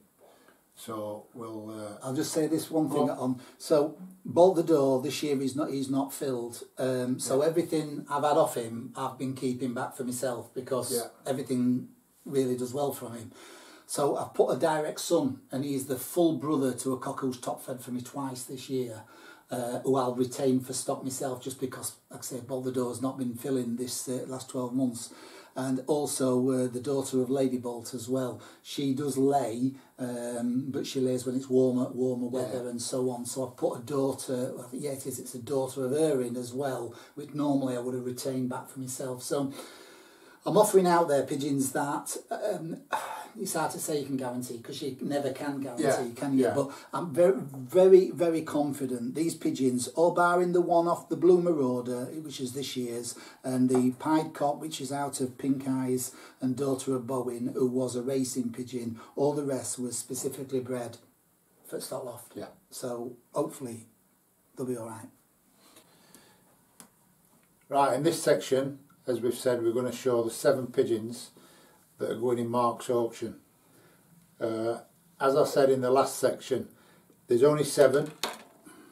I never ask for no more than 10 from a fancier. Sometimes I get 12, but that's my absolute maximum. Mark's knocked that down even further and put 7 in. And this 7 that, as we've said, there is no guarantees. You pay your money, you take your chance. All this crap about it'll go on and fill your loft full of winners. I've never said that and I never will. But Mark says that these 7 pigeons should, in the right hands, go on and breed good pigeons. The bloodline's there, you've seen the bloodlines. So he's put his absolute best in that he can. That's why there's only 7 and he didn't want to put any more in. So these are the pigeons what are going up for auction. We'll have a trip to the lofts later in part 2 and we'll look at the winners containing these bloodlines. Okay, so this is a pencil pied cock, 2021 pigeon. He's on his last flight at this moment in time. He's out of a grandson of Red Alert, paired onto an Ermenkoister N. Full brother to this pigeon has won quite a few times. I bred this pigeon again for my own stock purposes realistically. Fantastic strong back, good strong wing. As you're opening that wing up there, you can see how strong that wing is, and as it's pulling in, really up front, muscled up pigeon. This is your typical of your Red Alert and your Ermenkoister cross that I currently house. For me, will be a good asset to be able to breed from, because it's got the Ermenkoister. The mother is a double granddaughter of Birthday Boy, and on one side and on the other side it's a Curtis Wall Lunt and Curtis Wall Lunt hen, which is owned by Dave Thrall, and on the father side it's, like I say, Red Alert and Paul Thumwood bred the father. So this is the first pigeon. Lovely strong pigeon.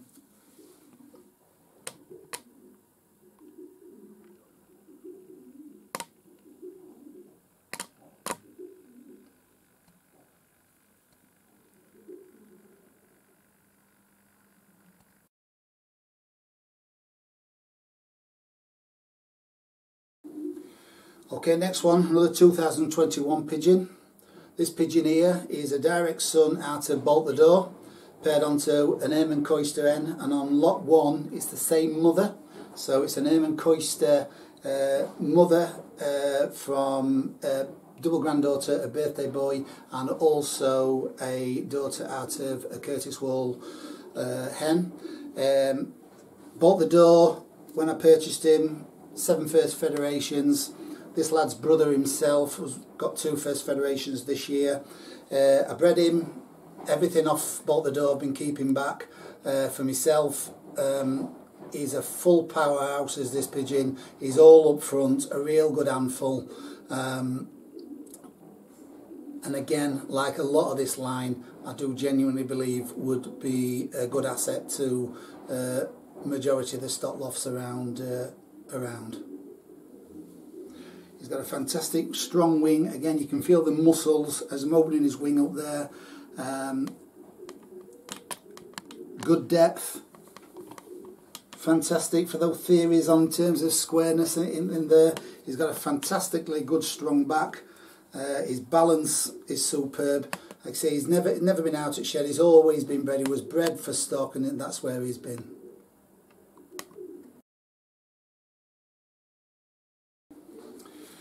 Okay, blue-pied cock. So this is a direct son out of my son of Pink Eyes.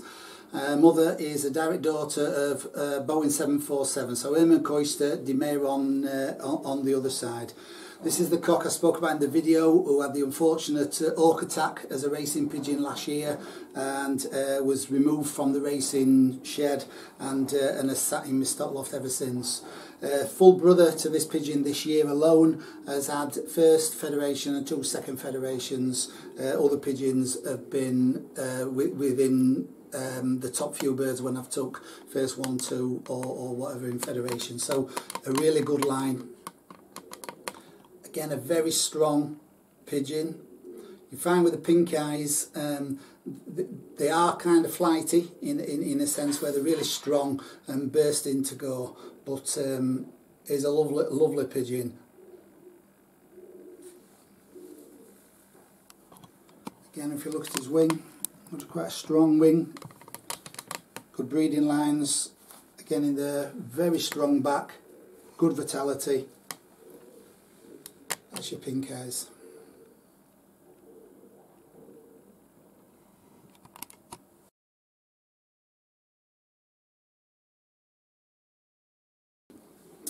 This is the only 2023 young bird that I'm offering out here. This is a direct child out of a pigeon I call Blue Marauder, paired onto a red cock, which is a grandson of Red Alert. This pair together has a 100% strike record. Every single pigeon that have been bred off these have gone on to either win or within the scorecard that would have won if it weren't for loft mates. It's going to be a blue cock, as you can see. It's quite young. He's currently got 5 to go. But again, he's a really strong pigeon. He is only young, but I think he'll be perfect ready for January breeding. He's been in the stock loft, and as I've said in the video, for me, I think the Blue Marauder line is arguably going to be one, if not my strongest line moving forward, particularly paired to this Red Alert cock from Paul Thunwood.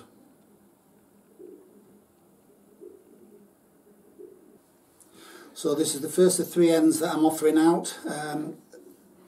This hen, 2020 hen. This mother is a direct daughter of Bowen, and the father is a direct son of Birthday Boy. So ermine coister all the way through.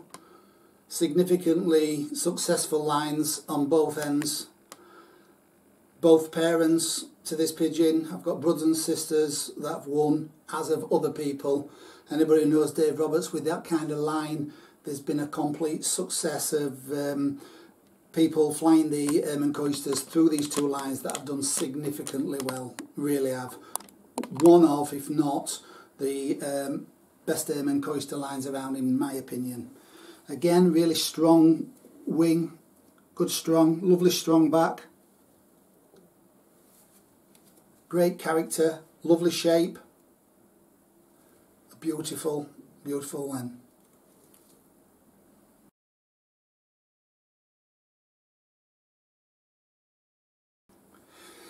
Okay, this is the full sister to the blue-pied cock, who I've got into another lot, which is, so this is a granddaughter out of Pink Eyes. So the father is a direct son of Pink Eyes, paired on to a direct daughter of Bowen. So on my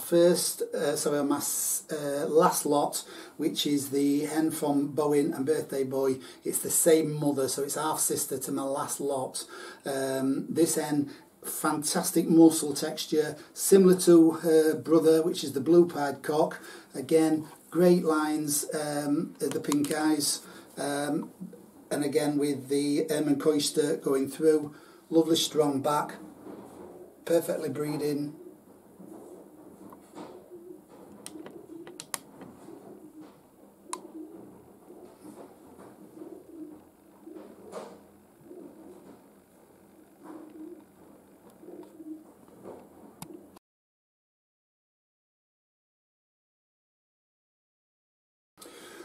Okay, check 10. This is 2022 hen. The mother to this is a daughter out of Lady Bolt, and the father is a Dirk van den Bulk, bred by Paul Thumwood from his Bob Fenwick pigeons. Included in the size pedigree, you've got New Kittle in there, you've got Sagan there, and you've got Expensive Kittle in there as grandparents. So a very, very, very well-bred pigeon. Like I say, the Lady Bolt is a tremendous line for me. I've not too many of them left. She does lay each year, so I'm hoping to get some more for this year. But pairing to this young cock, the father to this pigeon has bred first federation winners for other people who have bred out there. A very good line. She's got great character, again great muscle tone, lovely wedged pigeon. Wing, she's on to her last flight. Again, very strong in its sense, good breeding feathers if you like that. Lovely muscle tone, lovely strong, and for me, she's going to be a remarkable kind of pigeon. And she would have been most certainly staying with me, because I'm not letting anything go from the Lady Bolt or the Bolt the Door other than in this auction.